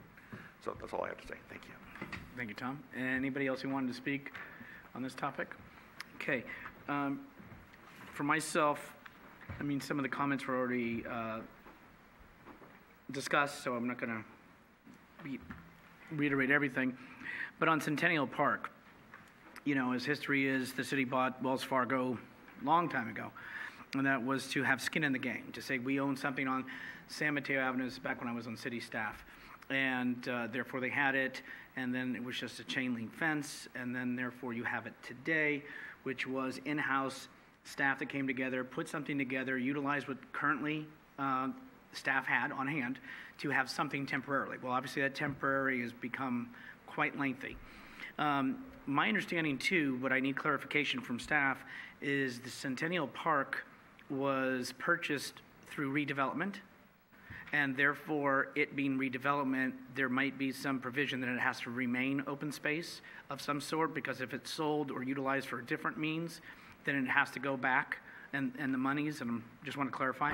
That is correct. It's designated as a park, and there's a deed restriction on that property. Okay. So it kind of is a park, and will almost have to remain a park. If we were to sell it or do that, then it goes back to various agencies, not just the city. Through the chair, yes. On that question, if we could get some clarification. So it has to remain a park or just open space or public space? That's a good question. I'm not 100% sure of that answer, but I know that if it's something other than a park and possibly open space, I'd have to look at the deed to see what it says. Then a share of the proceeds would have to go back to all the taxing agencies as a result of that. Okay, thank you. So that kind of restricts potentially what can be utilized. But I would agree that what we hear from a lot is it's nice, it's there, but it's roped off. And if you want to call it a park, parks don't have ropes that keep people out. So, I mean, that is something, if it is going to be what it is, then let's have it more user-friendly and have it as something that can be occupied and or even expanded in some elements. When we talk about streetlights, there's been, since the last time they had the Ave unveiling, we have had new streetlights. And I know back then that Kenai Bear and I were very adamant about trying one on Genevan because of the wind and the element and the abuse that the old ones received that they weren't durable enough. They didn't hold up. They didn't light up well enough. So we took one and we had it as a test pilot and then to see. And obviously there were things that we learned from that. So I want to preface with staff, I think that that's critical to do. Not just say, well, guess what, we're just going to replace them all. I think we really have to be cognizant of what durability, whether it's weather, whether it's wind, some areas are worse than others, and then that light visibility. Because every time we go to a better light, then we have about 2 years later, people say, God, the lighting's not good. So I think that's something that needs to be thought of. On the Posey Park, we do have one fountain that is not and has not been functioning. When that concept came in, it was to have two fountains, one on each side. And it was gone back to just one fountain, which was probably a good decision back then. So, I think that's one of those things that, it looks undone, just like the arch, undone. Those are the impressions you receive. You drive through underneath the overpass, and there's these things sticking here, and nobody, we could probably do a contest in town. What were these supposed to be for? Because I don't know that everybody knows, and they're still wondering. The fountain, I know we've talked about either having it repaired or having it then with landscaping or vegetation. But however, as we change things too, I want us to be mindful of upkeep of the pots. So if the pots, now we have the weeds, so now we have staff individually going to each of those, trying to water them or trying to do this or that. So I want us to be mindful of beauty also has a cost. And so I think we need to be cognizant of that. And obviously the way Posey Park is laid out today, in hindsight, obviously there's some things that need to be modified to that has it more open and probably has it more visible for people to see as they're driving by or law enforcement. I think something, the street sign that Laura talked about going across, I really like that. I think the street sign that we have currently that has been there for a long time, the top part's already been taken off, and the entrance down San Mateo Avenue from El Camino is not ideal in my mind, and I think a sign like that is very becoming, and hopefully certainly not as much as the arch was going to cost. But I also think that when we look to vegetation, that's always been a problem with the trees because of the way it is underneath.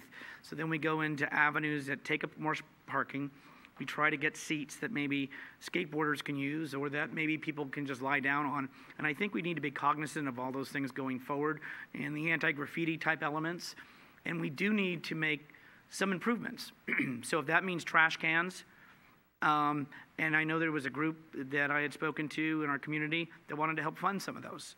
So I'd like to have us utilize those type of opportunities, and if that means they have a little insignia on that garbage can, I'm good with that, and I think the community would be okay, depending on what the insignia is. But if people in the community want to reach out for that, or social groups, I think service groups, I think that's great.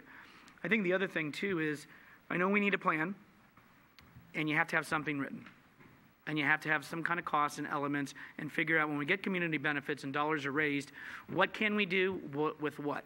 And I think staff needs to have a prioritized of what's reasonable, what's good, what doesn't get us.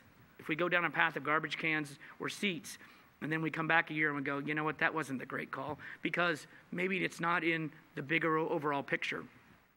So I want us to be cognizant to that, but I think also, I think the community, the garbage cans are obviously need to be repaired or replaced. And I think there are small things we can do when the monies are available, but I think we do need a plan. I think there needs to come back from staff a prioritization of what the priorities are for San Mateo Avenue. I think it needs to come back with a timeline of what those would be if those were implemented. Prioritization and timelines for implementation. And I think the trees being larger, I wouldn't disagree with that either, but not vegetation that blocks the business. And the public art idea, Mr. Harmon, that you brought up reminds me back, I'm going way back when I was young, Cappuccino High, but we had some folks who did do murals. They were allowed back then. And they were beautiful, and they lasted, and they weren't vandalized. So, you know, there are possibilities. And so I think if we get it more colorful, more inviting, more well-lit, and we have the merchants have the expectation of what their needs and expectations are going into an operation of a business, I think that would be helpful. So those are some of my remarks. Sorry for my voice. Through the chair, can I just get clarification? The priority ranking that was included in the report, is that not acceptable? I know a timeline I would say is difficult because it's really about funding. Is that? You're asking me? No. I would agree if they say if money can be done for benches and seating and that's it, and they come back and say, we have a community benefit, we have $2 million, and we think this is the top priority out of all that we can do for now, then that's what I mean by the priorities. Because we're not going to be able, in my mind, to do all of one right away. So within priority one, he wants to see a little bit of clarification. So understood. Maybe we'll look at each tier at a time as we go through the process. Things may change too. They may come back and say, guess what? We really can, collectively with some new development or downtown, that they can and want to go forward with this item. Can I ask, through the chair, can I ask another question? Of course. Since we're talking about Posey Park and that's all kind of connected to Caltran, can I continue down San Mateo Avenue going north and get to San Bruno Avenue and San Mateo Avenue, and there's like these two sort of incomplete posts on either side of San Bruno Avenue with bolts sticking out?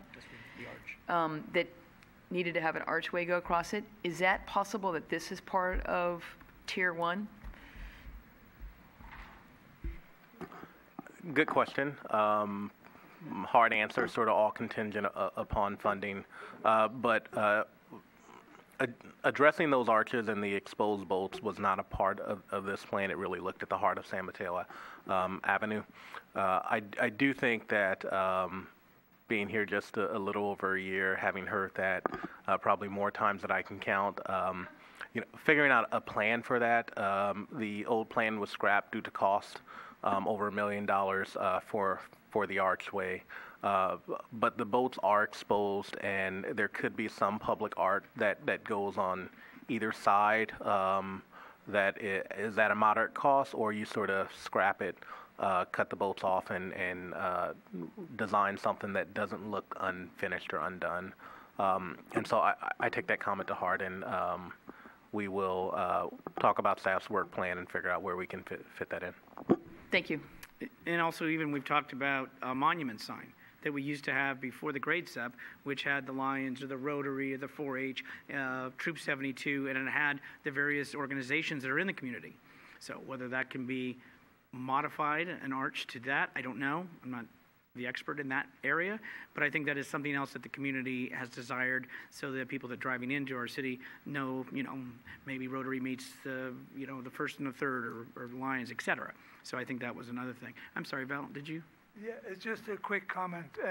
It may be possible to get YouTube or some of the larger companies to sponsor some of the work downtown. Well, I'm sure the city manager and community development director, Smith, are already thinking that. Any other comments, questions? Laura? Okay, this is an action item, resolution. Motion to approve the resolution of the proposed streetscape plan? Second. Councilmember Davis? Aye. Councilmember Salazar? Aye. Mayor Medina? Aye. Motion carries 3-0 to 2 with Vice Mayor O'Connell and Councilmember Medina recused. Thank you. And if we can call them back in.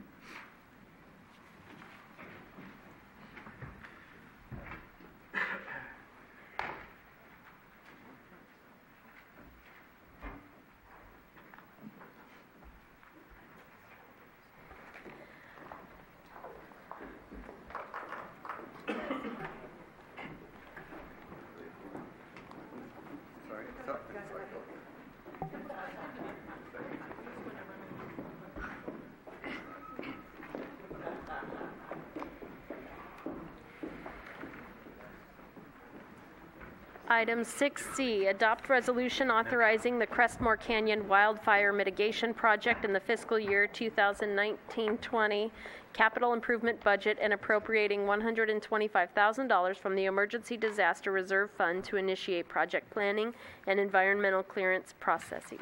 City manager. Sure. Javon Grogan, city manager. To the city council, members of the public, I'm standing up here today to give the City Council a presentation about the proposed Crestmore Canyon Wildfire Mitigation Project. Sort of up on the title slide is my name and City Attorney Mark Zaffarano. I'll be giving today's presentation, but Mark is here. And so together we've sort of led the development of this project. And so first off, let's talk about our objectives today. We want the City Council to receive information on the proposed Crestmore Canyon Wildfire Mitigation Project. Through tonight's actions, we are asking the City Council to adopt a resolution formally authorizing the project in the fiscal year 1920 budget for our capital improvement program. We are also asking the City Council to provide an additional allocation of $125,000 from the city's Emergency Disaster Reserve Fund to initiate the project planning and environmental clearance processes, some of which have begun. We'll talk a little bit about that. And so our agenda for tonight's presentation, it looks long, but it'll be brief. We'll give a quick background overview, or I'll give a quick background overview of the canyon. We'll talk about some recent actions that have been taken to mitigate and address the issue. We'll talk about PG&E and community service hours and the 2010 Crestmore explosion and how that relates to this project. We'll also talk to a request that the city attorney, with my assistance, made to Judge William Alsup. Then we'll talk about action by council, and we're open for any questions. So a little bit about Crestmore Canyon. The community knows of a lot, but just by way of background, it is the city's largest open space area. There are approximately 321 homes in the Crestmore and Rollingwood neighborhood that will be immediately affected by a fire in the canyon. But more specifically, there are 137 homes that surround the canyon, a school, as well as both city and school district facilities. The canyon itself is 76.6 acres. It is a very heavily wooded area that has trails that are used by some people in the community for exploration and hiking. It contains some native trees, mainly Monterey pine, California live oak, but a lot of non-native eucalyptus trees, as is similar in large parts of the region. Really close proximity to a lot of regional and arterial roads, Sneef Lane to the north, Skyline Boulevard to the west, San Bruno Ave to the south, and 280 to the east. And within a quarter mile, actually less than a quarter mile of the canyon is 1,200 acres of open space, Sweeney Ridge, which is identified as a state response area for high fire danger. And so that area faces significant danger. A fire in that area is the responsibility of CAL FIRE, but here, Crestmore Canyon is our responsibility. As members in the community will know, during the 2010 PG&E gas pipeline explosion and fire, a small portion of the fire actually spread into the canyon, but thankfully, due to some quick thinking and heroic efforts of our first responders on the scene, that fire was mitigated. And part of the reasons why it was mitigated is that there was some really quick thinking to call in a CAL FIRE helicopter to drop fire retardant on the base of the canyon and the surrounding area. And that really largely prevented a more significant devastation and loss of life on that night. And so we know that Crestmore Canyon is a significant fire risk to the city. And actually, later on tonight's agenda, we have a update of the Crestmore Glenview Neighborhood Reconstruction Project. But as a part of that project, the $50 million that the city received from PG&E to rebuild the neighborhood, there was initially a vision to do wildfire mitigation in the canyon and an initial estimate of $1.9 million. Unfortunately, the cost to rebuild the neighborhood was significant, and that project could not be done. But even back then, there was significant concerns about fire danger and the desire to have a significant project to clear out some of the underbrush and vegetation. So what are some of the recent actions that the City Council has taken? And so I wanted to highlight a few because we have been doing what we can within our resources. So in FY 18-19, the city applied for and received a $15,000 grant from the California Fire Foundation, and that grant was received and that work was done, and it cleared a lot of the underbrush around the fire road and provided better access should there be a fire to that fire road. We also applied for, but unfortunately did not receive, a $200,000 CAL FIRE Climate Investments Fire Prevention Grant for hazard mitigation and vegetation clearing in the canyon. And at the beginning of this year, July of 2019, the City Council approved $37,000 for a city wildfire hazard risk assessment to identify the level of fire risk and potential fire hazards throughout the city, and to develop an appropriate ongoing plan for mitigation based on parcel density, road network complexity, distance to fire stations, and environmental elements. And so that plan is nearly complete, and actually in the report that you have before you, there's an attachment 2 that really shows the canyon and really confirms that out of all of our fire risk areas in the city, the canyon is one of the most significant areas, if not the most significant area, certainly the most significant area by land mass and homes surrounding it. In addition, in the current budget, the 19-20 budget, even though we had some fiscal challenges and having a balanced budget, the City Council directed staff to include $75,000 for vegetation management and fire mitigation work in the canyon, and so that is currently in the budget. So what else has staff been working on?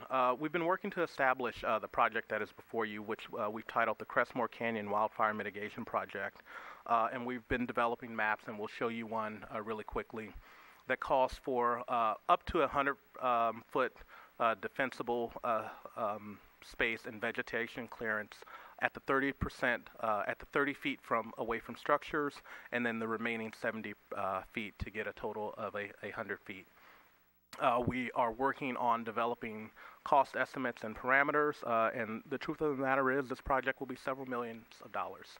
And it's not just the one-time money, it's the ongoing maintenance. And so it is quite a very significant endeavor. And so we've talked to contractors, and we have some meetings scheduled with CAL FIRE because they're doing a lot of vegetation clearing work. We're devising a schedule and a scope of work that will really be reflective of the amount of money that we can get into the project. We can only do what we can afford to do. And we will develop also an estimate for ongoing maintenance. One of the things we know is that should we receive revenue to do significant fire mitigation, we really need to keep that up, and that is extremely important. And, if I go back and just talk about that $100,000 grant that we applied for but didn't receive, one of the things that we know is true is that it is a significant fire risk to San Bruno. It is not the most significant fire risk in the state of California. And so our ability to compete for and receive grants for Crestmore Canyon on a statewide basis may be limited just because of all of the wildfire danger that's going on.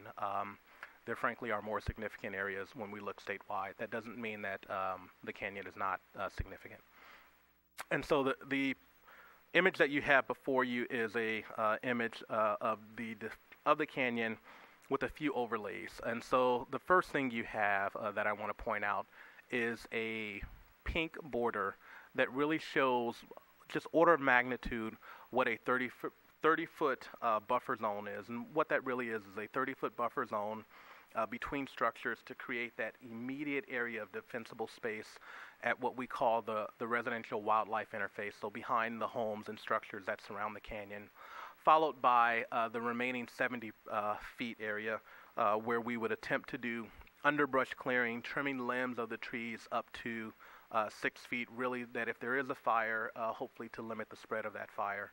And in the larger green area throughout the rest of the canyon, subject to funding, we would really hope to do removal of dead and diseased trees, again, clearing out a lot of the areas that pose fire danger, that will pose access if there is a fire to getting fire personnel and crews in the canyon, not to mention all of the residential complaints we get every year of residents saying, we really should clear out some of the falling trees.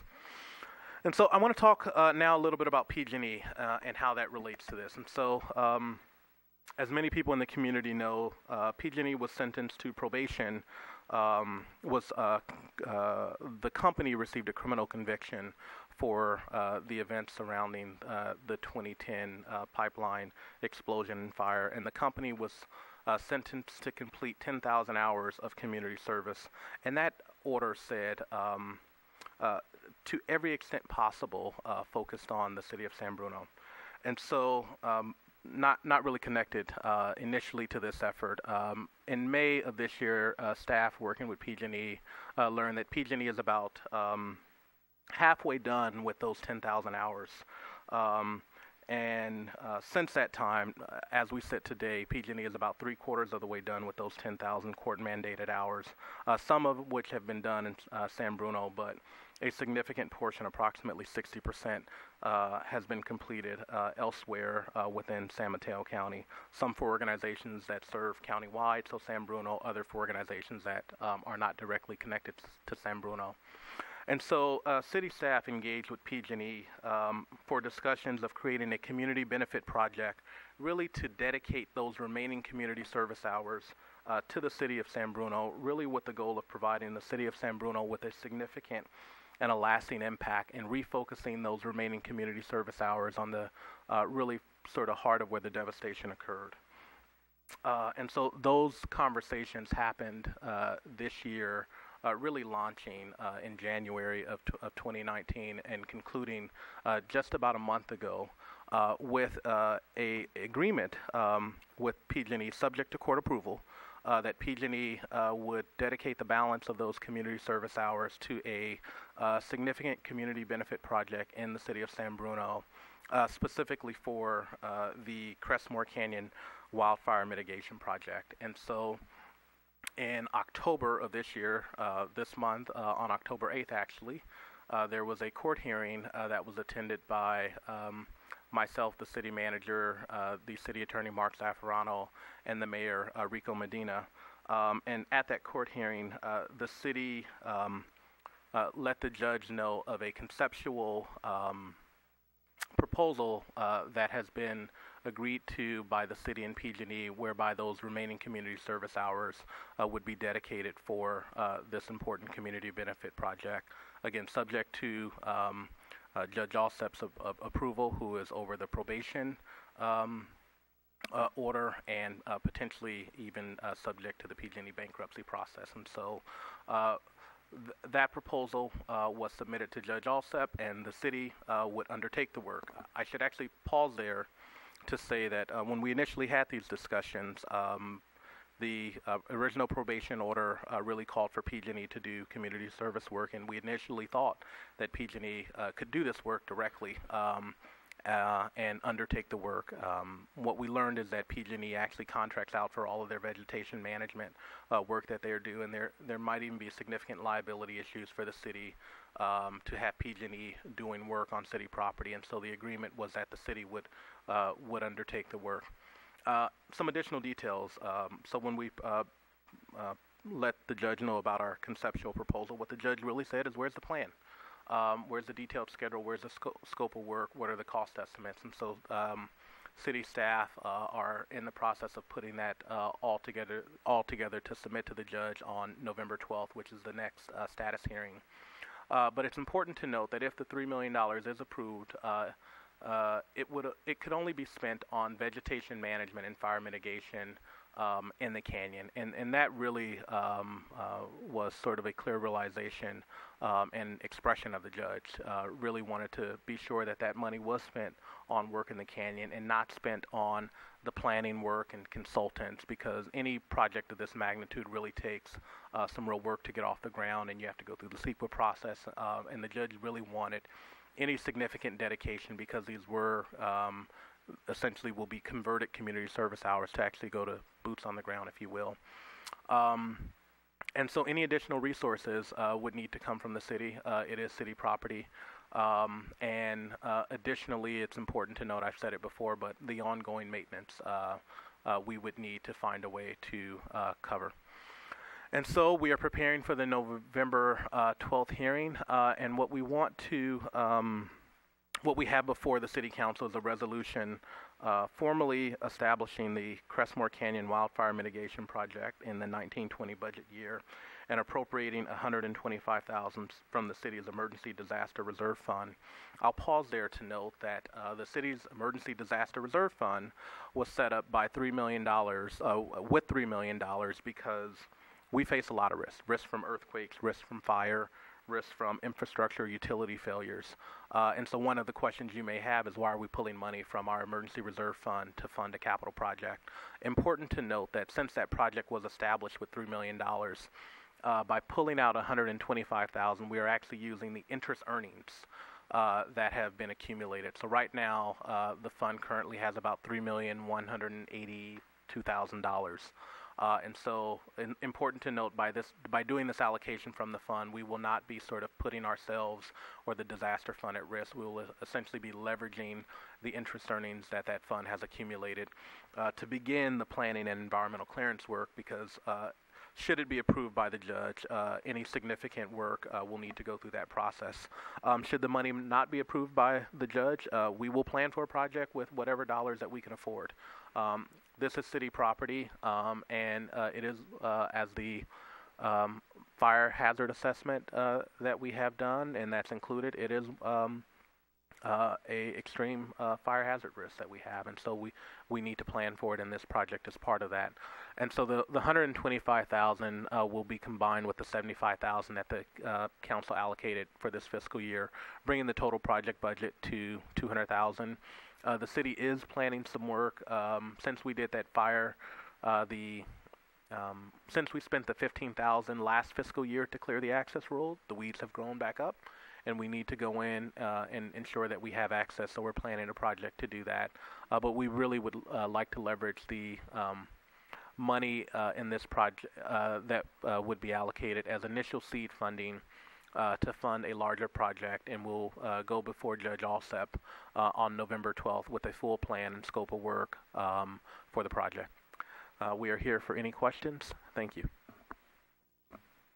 Anything from City Attorney? Or good? Okay. Questions from Council? Anything? Laura. I don't have questions, but I can't express to the public, to staff, how important that I know that the council believes that fire mitigation to the city. We know it's an important piece, and we know it's something that we need to put money towards. As you can see in the presentation, it's something that we've been talking about and putting money towards for the last year. So the fact that this opportunity came up where volunteer hours really aren't going towards San Bruno is a perfect opportunity for us to actually use real money and to make sure that that money is earmarked for the fire mitigation. I can't thank you enough for the work that you've done on this project. Thank you so much, Joanne. Marty? Yes, I'm also going to echo that. Service hours are great, but this money will save lives, and keeping that in focus, and it is something that needs to be done. So I'm in support of this and moving forward. Thank you. And I just wanted to say, after the court hearing and also our fire chief, Dave Cresta, attended, I did that afternoon spoke to some of the families who lost their loved ones on that night in 2010 to, of course, let them know what had transpired at the court hearing, to let them know before press releases and all of that. And that is an establishment that the former mayor and I believe is important to continue, so they hear it from us. And those that I wish to discuss the topic were in support of this. They also believe that, and I think some of my colleagues to the right that were there, is, these volunteer hours were to have been of value and a benefit to the community and to the city of San Bruno. And they went outside that parameter. There was not a report given, but then once it was established and seen truly where it was going, it is okay and it's important. Volunteer work on every level is important. But if it is about cleaning up something, if it's about painting something, these dollars that can be utilized toward that canyon is still something today that even when I went on Crestmore Drive during the street outage to speak to a couple who live on that side of the canyon are still worried today. And they were there when that explosion happened. So this is something that is really important. I also want to thank staff because through the manager and fire department, you had a limited time in which to bring back this proposal. We wanted this done to bring back to the judge. And as you know, if you've ever been before a federal judge, which I had not, it's a little unique in the sense that you can't say, I'm sorry, through the chair, I want to question you on that. You just kind of be quiet, you listen, and you get guidance from the judge. I think this is something that will have a great value that we know is long overdue that needs to be done.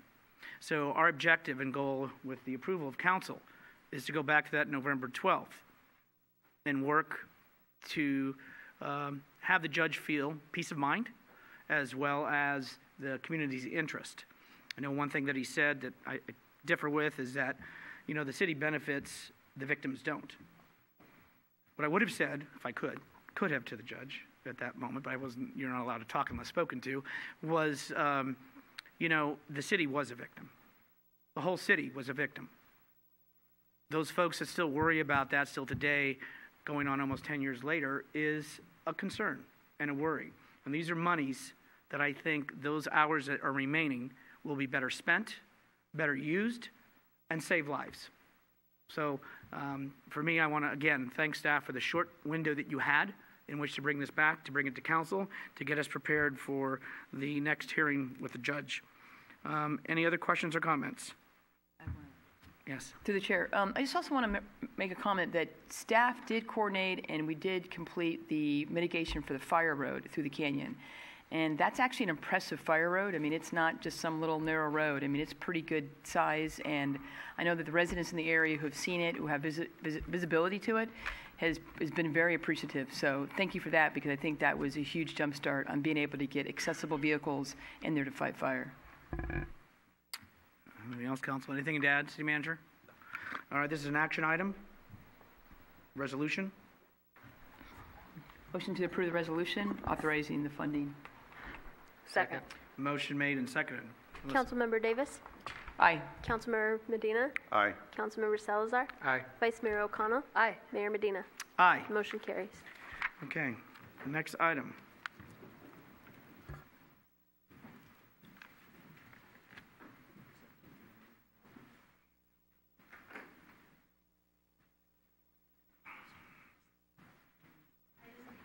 Item 6D, receive presentation and update on the Crestmore Glenview Fire Neighborhood Reconstruction Project and adopt a resolution authorizing appropriation of $100,000 from the Capital Improvement One-Time Initiative Reserve Fund, Fund 004, to cover the costs associated with Fire Station 52 geotechnical work, and authorizing $490,000 of staff time on reserve in the Emergency Disaster Recovery Fund, Fund 190, for the remaining expenditures in order to complete the project. Harry and Keith. Harry? Good evening, Mr. Mayor and members of the City Council. As you know, I'm Harry Burrows, and I'm the city's project manager for the Crestmore Reconstruction Project. The purpose of the items before you tonight is to provide an update on the status of the reconstruction project, as well as the overall budget and closeout of the trust. We were here before you about a year ago. What at that time wasn't the best news. We were projecting a budget that exceeded the $50 million by about $1.4 million. We have much better news for you tonight generally, and that is that that has been reduced. That overage has shrunk to what we're estimating now to be just shy of $600,000. So we've got 3 items on the agenda this evening before the City Council. This presentation will cover all 3 of those. And in summary, they are the overall project summary update and budget update, the closeout of the Earl Glenview Park project, and an update on the Phase 4 project status, as well as a request for a partial release of retention to the contractor on that project, who is Granite Rock Construction Company. As background, I will provide a brief overview of the trust components and expenditures, a summary of the individual reconstruction projects, and a discussion of the remaining items to complete and close out the overall project. I'm going to then turn the presentation over to Keith DeMartini, the Finance Director, to discuss strategies to cover this budget shortfall I described and an appropriations request.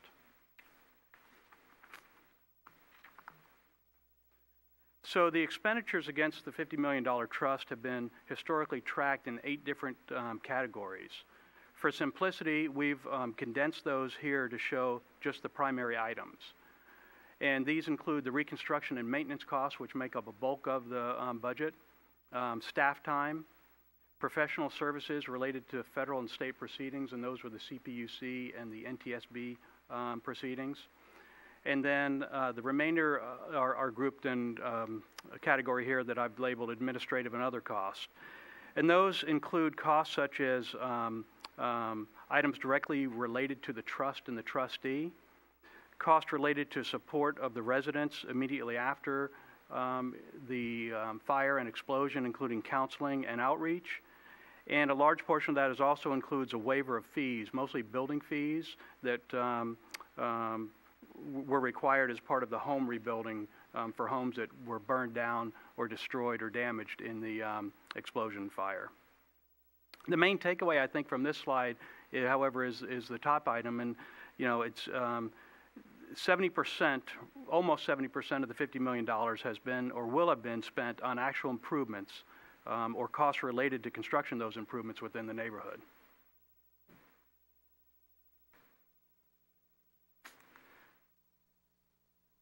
So there have been 9 separate construction projects as part of the overall neighborhood reconstruction, and all but one of these have now been completed.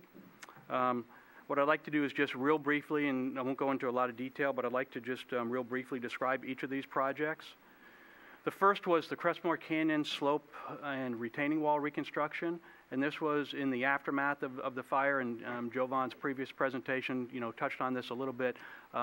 This is the upper portion of the canyon that suffered the fire as part of the explosion, and so this work involved reconstruction of the reconstruction and new retaining walls adjacent to the homes that abut the canyon, as well as a slope erosion control and stabilization project that is shown here. The Phase 1 water and sewer projects replaced and upsized critical infrastructure that serves the neighborhood. The Phase 2 and 3 utility replacement project completely replaced all of the underground sewer, water, and storm drain within the neighborhood. The upper sanitary sewer lateral replacement project replaced over 325 sewer laterals, mostly Orangeburg pipe that was failing within the neighborhood, and this greatly helped to reduce infiltration and inflow within the city sewer system. The Earl Glenview Park project replaced a former tot lot that was at the mouth or the top of the canyon with a new modern park complex that's now a centerpiece of the neighborhood. And then the Crestmore Canyon replanting.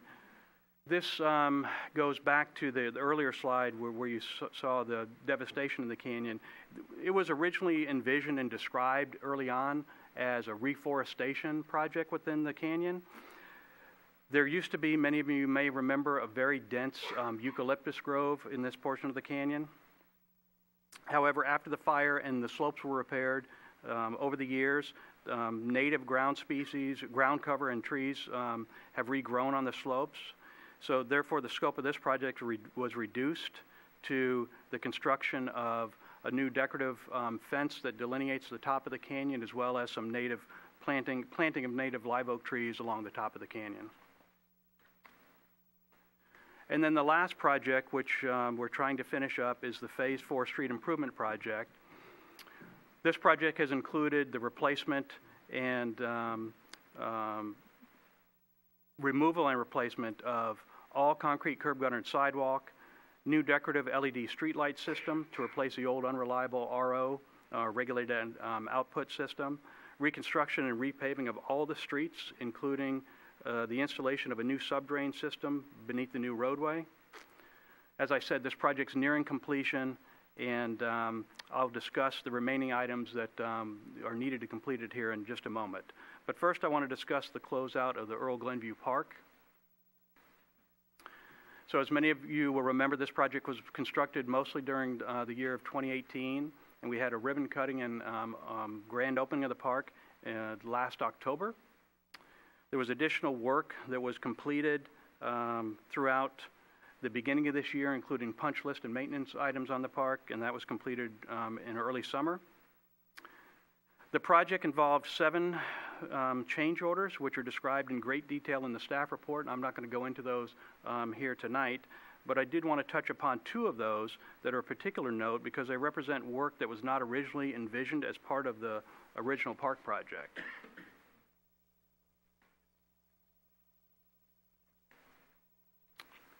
So as you can see, the bottom 2 photos here on this slide represent those 2 projects. And one is what the project I just described, which is the Crestmore Canyon landscape, which was originally envisioned as a much larger standalone project. However, after the scope was reduced, we decided that for expediency purposes and for cost savings to add it to the park project, so not to go out with a separate construction contract. Similarly, at the end of Concord Way, which is the photo on the right, there was a dilapidated chain link fence, as well as the concrete wall that's shown there was cracked and damaged. So we undertook that project as well and added it to the park project instead of adding it to the Phase 4 project. It made more sense, since fence work was included in the landscape project, to do that work with part of the park project. So these 2 change orders actually helped push the overall budget above the total authorized construction budget by an amount of $26,090, which is shown here on the slide. In addition to the construction budget increase, the project designer, MIG, incurred additional fees related to the various change orders and construction coordination, and they have exceeded their budget. Their total contract was $118,000, shown here on the slide, and they've exceeded their budget by $6,400. So tonight, we're requesting that the City Council authorize amendments to both of these contracts in the amount shown here in order to close out the park project. In addition, we're requesting that the project be accepted as complete and that such that final payments can be made and a notice of completion be filed with San Mateo County. Moving on to the Phase 4 project, As I stated earlier, this project is essentially complete. 99% of the contract work, the original contract work, is completed. Final items remaining include some punch list items, and this involves mostly interface with private properties, things that the contractor still has to do at the interface between the back of the new sidewalk and the existing homes and yards. There's some repairs of pavement in several locations that need to be done. It was caused by sub-base failures. Without getting too technical, that's the area beneath our new roadway that was put in. We had some soft spots that weren't identified during construction, and the roadway failed after the roads were paved.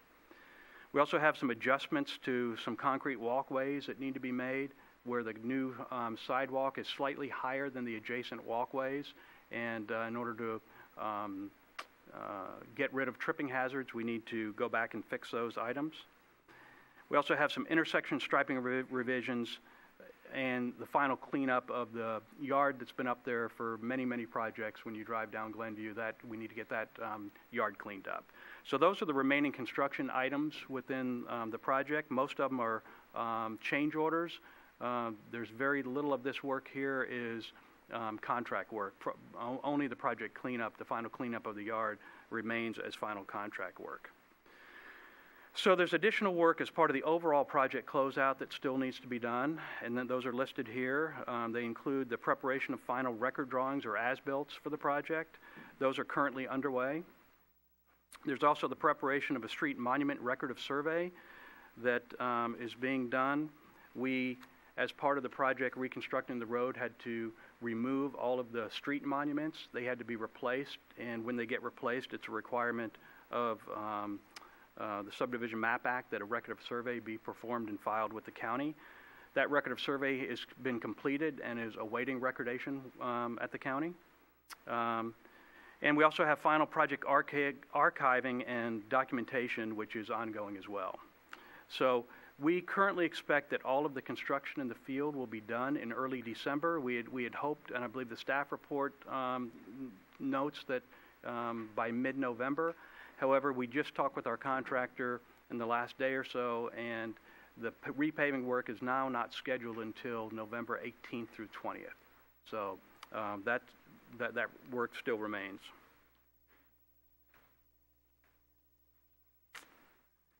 So as part of the Phase 4 project closeout, the contractor, Granite Rock Construction Company, has a request to get paid to get paid for part of his retention that the city's withheld from the contract. So on these construction projects, the city typically withholds 5% of every progress payment that gets paid to the contractor. And the purpose of that is, as the project is constructed, you retain that money in case the contractor fails to perform some of the contract work.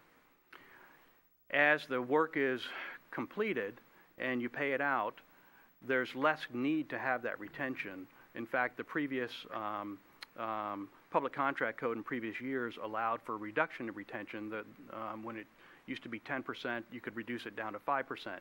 It's now 5%. The contractor has requested that the retention be reduced on this project for several different reasons, including this project has been a lengthy project, much longer than he anticipated or they anticipated. They've got subcontractors that they need to get paid, and they'd like to get those subcontractors paid. Staff has looked at the remaining work, particularly contract work that is left to be performed. We think that the liability to the city is less than $50,000, and we're holding $500,000 plus in retention. So we think that the release of retention, at least partial release of retention to $250,000 is reasonable, and we are recommending that. And then circling back to the overall trust budget, this is a chart that you may be familiar with or seen before. The categories on the left are the detail categories that are shown on the city's website when the city updates the trust reimbursements. So 2 categories of expenses are remaining. Then they are the reconstruction and maintenance cost item, as well as the PG&E trust and trustee cost. and they total a little over $1.15 million. The remaining budget includes some costs, so that in that $1.1 million, $1,096,000 shown there in the middle of the chart, those costs include some items that have already been paid but have not been submitted for reimbursement to the trust. So that's why that number might seem a little bit higher than some of the other numbers that you see in your staff report. We want to make sure we're not double counting and things get put in the right place in terms of accounting. These costs also include several contingencies. One, we've got, as I described, some construction items remaining. I want to make sure that we have a contingency, an appropriate contingency on those in case we run into problems in the field with the paving, for example. We have to tear up the streets and do some dig outs there. If, for example, the areas of subbase failure are larger than we had anticipated, I'd like to have some contingency in there as well. The other minor contingency that we've placed in these numbers include a contingency for any potential claims from residents that we may have to settle with. So those are two contingencies that are included in these numbers. But even with those contingencies, again, we're projecting a total budget shortfall of about $590,000 when we were looking at almost $1.4 million a year ago. So at this point, I'd like to turn it over to Keith to discuss a strategy to cover the budget shortfall as well as a request for appropriation. Finance Director. Thank you, Harry. Good evening, Honorable Mayor, members of the City Council. My name is Keith DeMartini. I'm the city's finance director. And as Harry mentioned, I want to go over what staff's strategies are to address the budget shortfall that staff have already presented regarding this project. And so before I go into the details of how staff are recommending addressing the budget shortfall, I will say that the recommendations before you this evening are consistent with the presentation that both Harry and I made about a year ago with what the budget shortfall was projected to be. As Harry mentioned, it was approximately $1.4 million projected about a year ago. Now it's being projected at much less, at $590,000. The strategies are the same, but we will not have to utilize the third option that was presented about a year ago, which was dipping into the emergency disaster reserve fund that the city manager talked about in the prior item before you this evening. We are not having to do that, which is a very good thing. And so let me go over the strategies that we are recommending before you this evening. At a high level, the total budget for this project was $50 million, and we are projecting to come in at $50,590,000, so exceeding the budget by $590,000 in total. There are two recommendations to balance the budget. First is utilizing the city's general fund reserve fund for capital related to Fire Station 52. And the second is to utilize staff costs that were already reimbursed that are currently on reserve. And so I'll go over both of those in detail on the next slide. So first, the first item before you that staff is recommending is to utilize the city's general fund capital improvements reserve fund. That's our Fund 004. And that's the fund that a significant amount of capital projects, how they're implemented is using that fund. There currently is a capital improvement project related to the rebuild of Fire Station 52. That's currently in the approved CIP budget. It does have a carry forward appropriation of $1 million. There was work done as part of this rebuild project that is directly attributable to the Fire Station 52 rebuild project, such as various consulting costs, geotechnical studies, specific work for that project. So it is appropriate for those costs to be transferred from the rebuild project to the Fire Station 52 project. So it would be transferring those expenses from one project to the other. The second option, recommended budget solution is to utilize the staff costs that have already been reimbursed from the trustee to pay the cost overrun. City Council did take an action a number of years ago, which was a very fiscally conservative action to put $722,000 of staff costs that were reimbursed from the trustee on reserve in this Emergency Disaster Recovery Fund. That cash sits in the fund on reserve. It cannot be used without an action of the City Council. So staff is before you requesting to use the remaining $490,000 to cover the budget shortfall that's required. And then once the project is fully complete, once all the expenses have been incurred, once all the reconciliation work has been done, staff will do one final review and reconciliation of the entire fund, make sure that any remaining costs have been fully addressed, and then close down the fund and the capital project to have the project be 100% complete. It's also important to note that there is no use of the city's general fund in any of these budget solutions. The $100,000 on item number 1, that's money that has already been provided from PG&E. And the second item as well are funds that were provided to the city from PG&E as well. So there is no specific general fund from the city that would be used or leveraged for executing both of these budget solutions. So I would just like to reiterate the requests that are before the City Council this evening. First, please receive the presentation and update on the Crestmore Glenview Fire Neighborhood Reconstruction Project and adopt a resolution authorizing the appropriation of $100,000 from the Capital Improvement One-Time Initiative Reserve Fund to cover the costs associated with Fire Station 52, and also authorizing $490,000 of staff time on reserve in the Emergency Disaster Recovery Fund for the remaining expenditures in order to complete the project. Number 2, please adopt a resolution authorizing the city manager to execute a contract amendment with Elite Landscape Construction in the amount of $26,090 for the completion of the construction for the Earl Glenview Park, and authorizing the city manager to execute a contract amendment with MIG Incorporated for the amount of $6,400 for the final design services for the Earl Glenview Park, and accept the Earl Glenview Park as complete and authorize the filing of notice of completion with the San Mateo County Recorder's Office.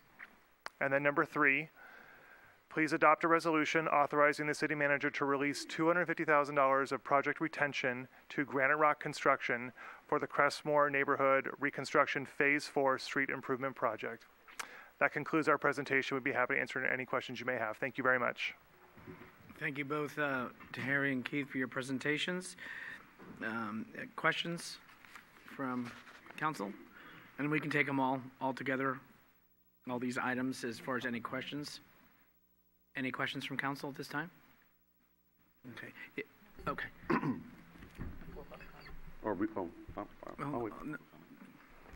We will need to have 3 votes, Yes. though, for each of the resolutions. Any speaker cards? We have no No, speaker thank you. cards.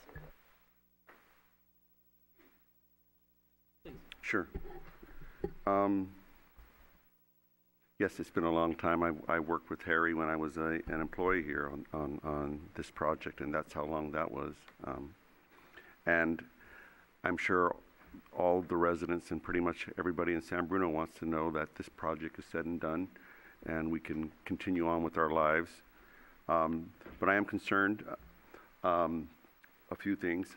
The first couple ones with the cost of the design, I'm fine with that. That's all good for me.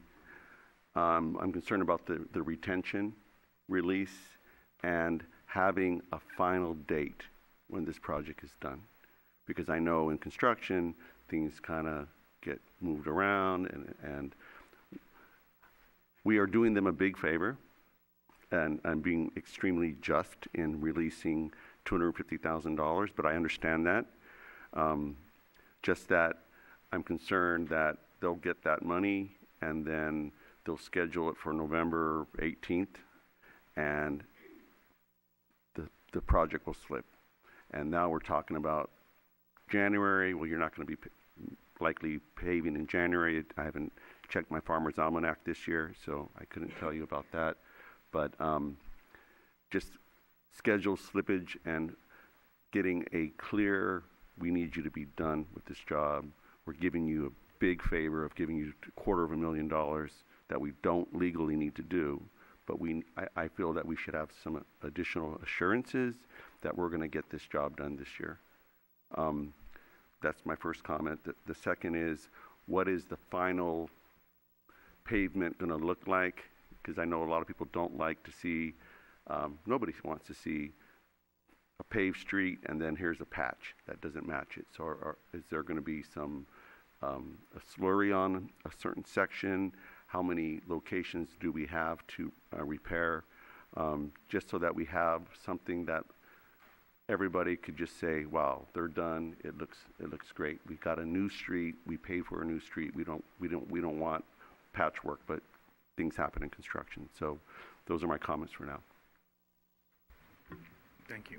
Does staff want to respond, or you want me to get more comments from? We'll respond. I'll have Harry do the beginning part.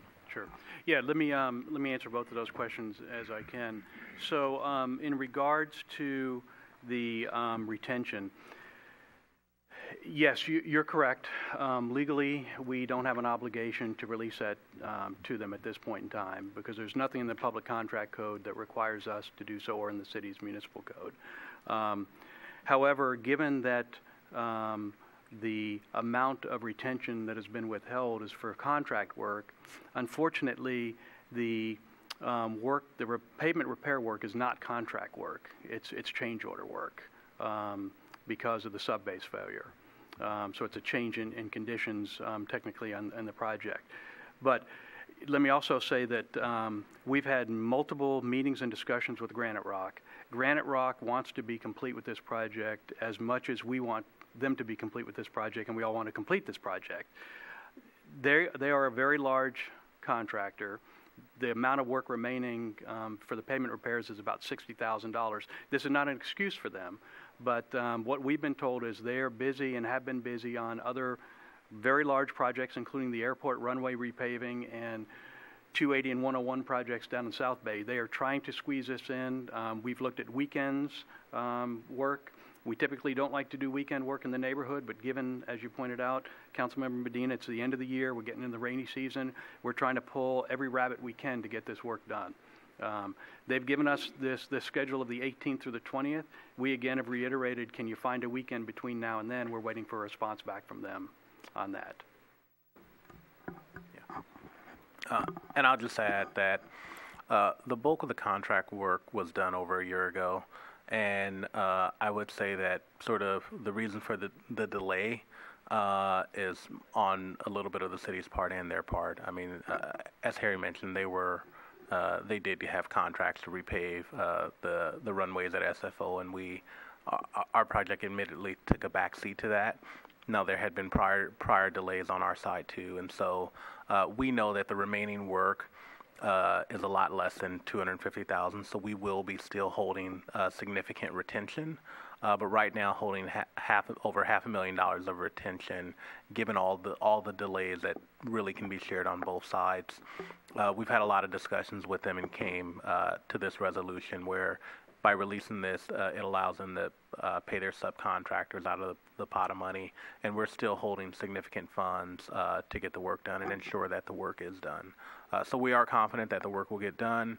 You know, can I sit here and promise you that it's scheduled for mid-November? It will absolutely happen in mid-November. No, I don't want to do that because I know how these things work. But as Harry said, we are all committed to sort of see this be done as soon as possible.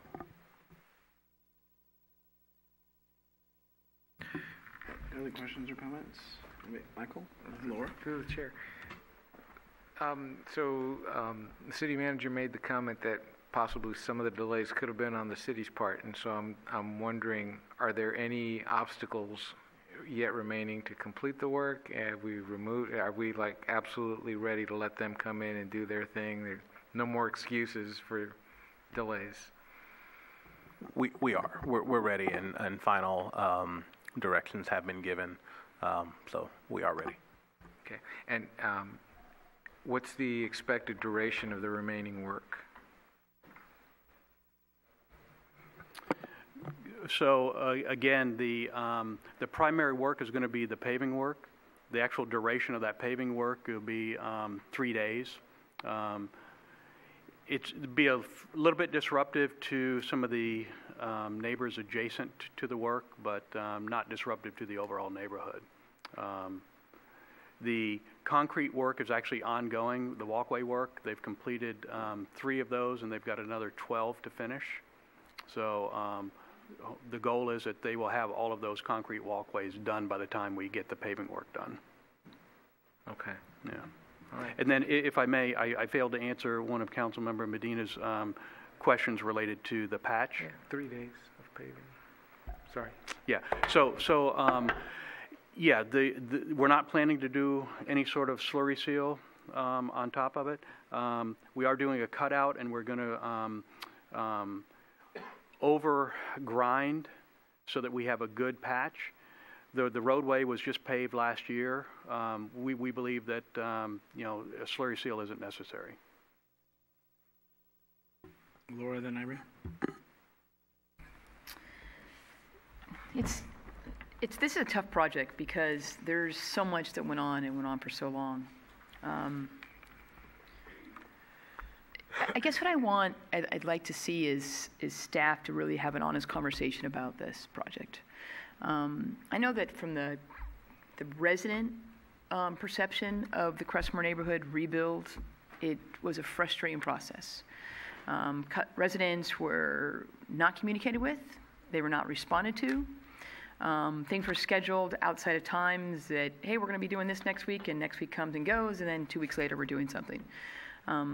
It went on for far too long, but I also understand the uniqueness of this project, and I understand that this has never happened to us, and I understand the complexity of a lot that was done. There were promises that never were followed through with. There was promises for some sort of special brickwork in the intersections, and then it becomes some sort of painted intersections. I have friends that live in that neighborhood, and I drove through it a number of times and saw a lot of stuff that were pointed out that they were 100% right. When you have a 70-year-old resident who's going out and sweeping up his own gravel left behind by somebody who was paving that day before, and they're needing to feel like they can safely walk on the street or on the sidewalk, wasn't good. And so I think I've been frustrated, and I think a lot of other members of the council have been frustrated with this project. But at the other side, there was so much that had to be done, and your pictures sort of show a lot of the work that had to be done. And in any one project, it doesn't always go 100% perfect. So I know that a lot of things that happen, you've got a resident where you've got a brand new sidewalk, and then you chip part of their pathway, and unforeseeable things. I just want to make sure we move forward, and we always can learn from our mistakes, right? We're not all perfect. But is there anything that we can do in a better process in making sure we get back to residents in time, making sure residents can feel like their issues are getting addressed, or some tickler file or something that they can see online that they can go to and know, I have that same complaint, let's put it out there. So I think we need to look, and let's hope this never ever happens again, but there are always going to be things that are kind of big in scale that we get a lot of resident input. You can question 100 residents in this room, and you're going to have 75 that are totally happy, and 25 they're going to fill the room with a lot of their complaints, and you can never make them happy. And so I know you had to listen to a lot of that, Mr. Burrows, and I thank you for doing what you can do. I thank staff for all the work that they had to do on this project. I questioned a long time ago with the sloped or the slurry or the paving that was starting to slope, and saw that firsthand. Unforeseeable, something you cannot prevent. You can't. When the earth undermines, it is part of nature, and that is something that happens. And it's you wish it's preventable, but I know that there's not much you can do for it. If you really think about the project and the cost of this project and the number that we came over, I guess wow, right? I mean, that's what percentage is that? I don't know, Keith. Do you know that? 1%, right? So, in a lot of ways, that's outstanding work, right? So I know there's been a lot of struggles. I think, like all of us, we just want to get it done. We want to just put it and say that this is 100% done. So with all of that, thank you to staff, for everybody. But let's figure out how we can learn from this and make sure that the same mistakes we don't make going forward, and that we can always be better than the way we were before. Well, thank you. Well said. Thank you. with that in mind, are you notifying the neighbors that will be affected? And so, because we don't want to hear from them, trust me. Yes, absolutely. Okay, so how? Are you knocking on their door? Are you going to? We put flyers, hand-delivered flyers to them, and then most of the neighbors that are affected, after being up in the neighborhood for 8 years, we know a lot of them fairly personal. So, yeah, we where we have emails and phone numbers, we call them as well. Okay, because none of us up here want to hear anything that happened or they didn't know or any of those things. And I agree with Laura. There are always lessons to be learned, and I don't know if there's a formal methodology that you might follow or a debriefing or however you do it, but I think it would be beneficial not just to us but to any other city that has to go through this kind of thing. So sometime in the future, I know now is not it, but sometime in the future maybe we can get that done. I would say the big lesson is beware of change orders.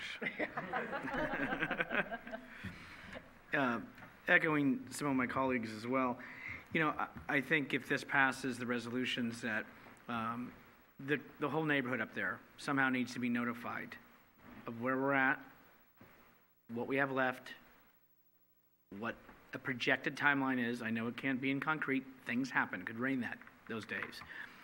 But I want them all to know, and I do know that not everybody, as was indicated, is going to be happy.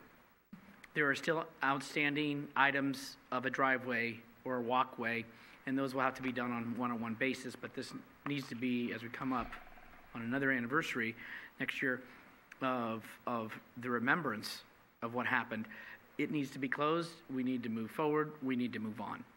But I think it is critical because there's a lot of documentation of things from when it happened and the outside agencies to the NTSB hearings to the dealing with PG&E, evacuating both areas, bringing them all back in, 300 plus from Skyline College on one day. And I think those things need to be noted somewhere.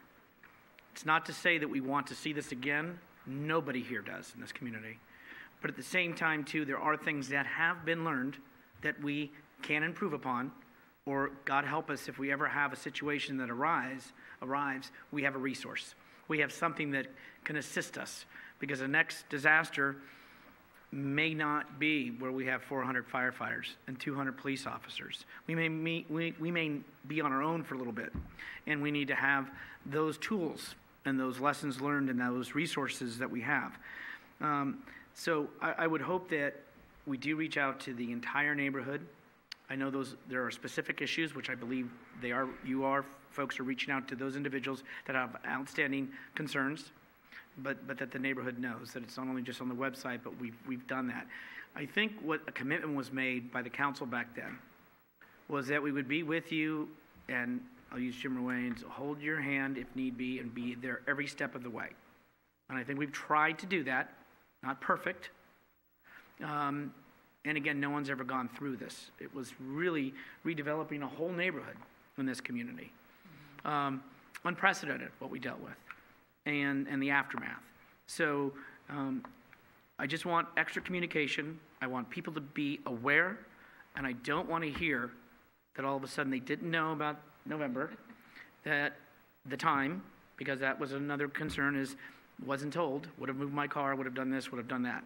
So as I'm hopeful, and I know hope isn't a plan, but let's make a plan that gets us to the finish line, but gets us that extra communication that ensures that the neighborhood knows where we are, how we're going to end it, and how we're going to conclude it. And I want us all to be on the same page, and I want us to have beyond the communication level that we think is okay, like just the website. I don't have the answer, but I'm looking to staff for something, because I think it's critical that, this neighborhood went through a lot. And every remembrance that I've gone to, they come forward and they remember each other, they remember those that have been lost, but the resilience and the courage of that neighborhood and what they've endured and the frustration, I want to know when it's concluded. Not remembering, I don't mean that in the conclusion, but this project, that we do it right. Any other comments or questions? Okay, so what we do have is we have a few resolutions. Did you have a go? Yeah, we have a few resolutions. I know each of them have been read into the record. Thank you, Melissa, and thank you, Keith. Are we able, City, just to confirm, I know with the clerk we can we just take them all together? Since they've all been read into the record? We should do separate motions for each resolution. Yeah, there are 3 resolutions in your packet. So you want us to keep each separate? Each separate, Yes. just for the Okay. record. So let's move on to, let's go to D. We're going to adopt there's action to adopt the first resolution, which is the $100,000 and the $490,000 for staff time. And just before we take motion, I do want to thank council for the $722,000 for the council that made that decision back then, which was not to put it back in the general fund. Staff time had been paid for by the community, by our budget. And it was by action of this council, and the prior council was to say, let's put it off to the side in case there are some shortfalls. We want to have that in reserve. Same thing that we did for $3 million that we put back into the streets throughout this community for staff time. So it was wise decisions prior councils and current council made to make sure that it just didn't go somewhere. It was spent for the betterment of the community and the shortfall that the finance director, so we're not taking down general funds. So with that, action on D. To the chair. Yes. I'll introduce resolution authorizing the release of the $250,000 for project retention. Are you starting from the bottom? Oh, I'm sorry. Number 1. D. So I'd like to introduce a resolution for appropriating $100,000 from the capital improvement for one-time initiative to reserve funds to cover the costs associated with the Fire Station 52. And authorizing $490,000 of staff time to reserve the Emergency Disaster Recovery Fund for the remaining expenditures. Second. There's a motion made second. Melissa? Councilmember Davis? Aye. Councilmember Medina? Aye. Councilmember Salazar? Aye. Vice Mayor O'Connell? Aye. Mayor Medina? Aye. Motion carries. Next, we'll go to item E. There are 3 bullet points for adoption of a resolution and the action. I'll take it. Authorizing the city, I'd like to move that we authorize the city manager to execute a contract amendment with Elite Landscape Construction in the amount of $26,090 for the completion of construction for the Earl Glenview Park.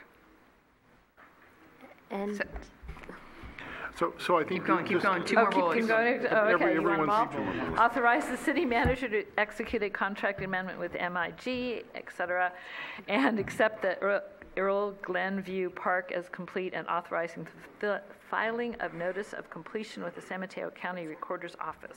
Second. Motion second. Melissa? Councilmember Davis? Aye. Councilmember Medina? Aye. Councilmember Salazar? Aye. Vice Mayor O'Connell? Aye. Mayor Medina? Aye. Motion carries. Item F, resolution. Through the chair, I'd like to introduce resolution authorizing the city manager to release the $250,000 for the project retention to Granite Rock Construction. Second. Councilmember Davis? Aye. Councilmember Medina? Aye. Councilmember Salazar? Aye. Vice Mayor O'Connell? Aye. Mayor Medina? Aye. Motion carries. Thank you all. Now we'll move on to comments from council members. I have some comments. Michael? Did you have some comments? No comments. Irene? Oh, thank you. So I've been walking around a lot, and I have visited Fleetwood Drive, Susan Drive, and Oakmont, and they are newly or relatively newly paved. There's not a pothole on any of them. They have the fog striping. They have the double yellow line down the middle. They have the 25-mile-an-hour speed limit painted on the pavement. They have the little flashy lights that say you're going too fast or going too slow. It's all very great. We did a great job.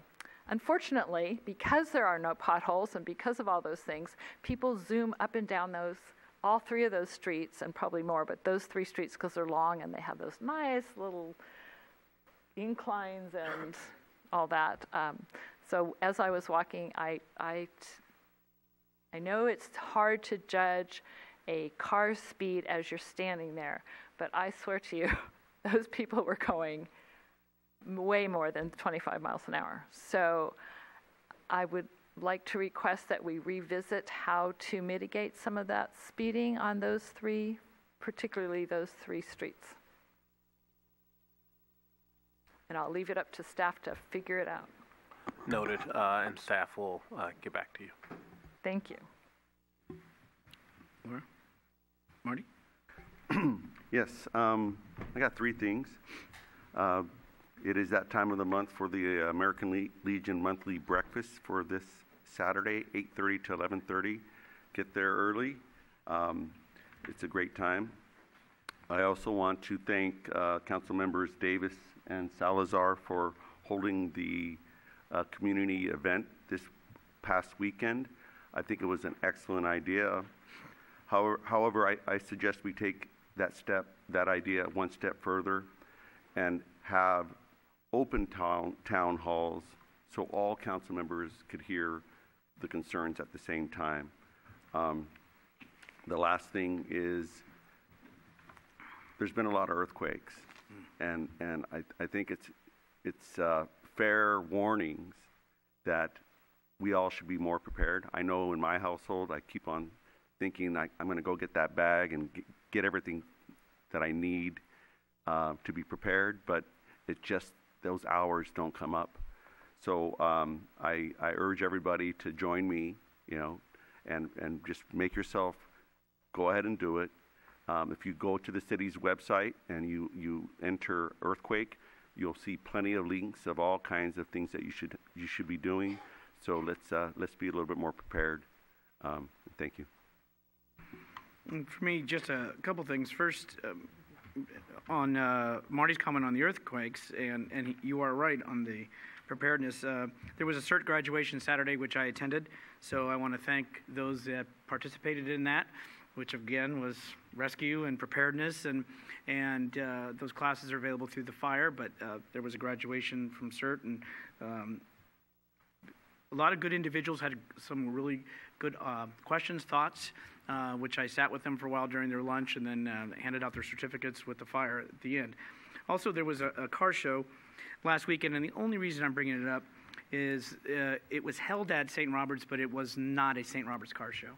And the reason I bring that up is because it was for 2 gentlemen who unfortunately lost their lives at the intersection of El Camino and Sneath Lane, going back to a celebration from a christening, is my understanding. And they lost their lives. And so it evolved to where it became a softball tournament, and then somehow it evolved into a car show. And, you always adapt to things.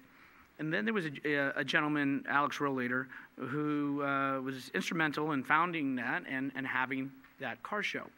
And I remember even seeing at City Hall, 5 o'clock on a Friday, trying to get the last permit over down at Bel Air Field. And he unfortunately passed away, and they've continued that.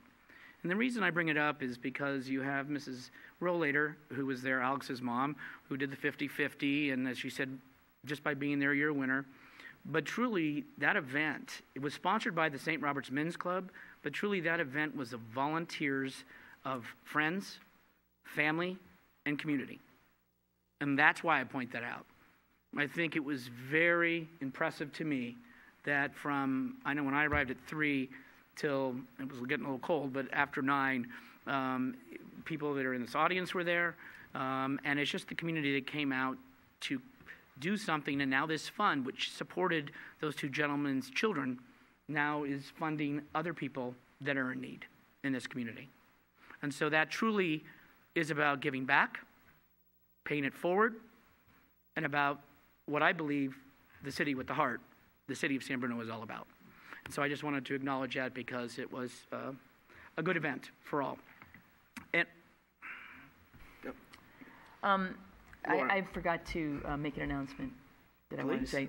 Just a reminder that as a Community Preparedness Council liaison, I'd like to remind everybody who is not already registered with smcalert.org that it is really important to be part of that, to receive any type of traffic alerts or hazards that you want to stay away from, and be alert of any type of situation. So smcalert.org, and I encourage my council members, team, to also share that message across to other social media platforms to get the word out, because the more we're informed, the better we can be safe.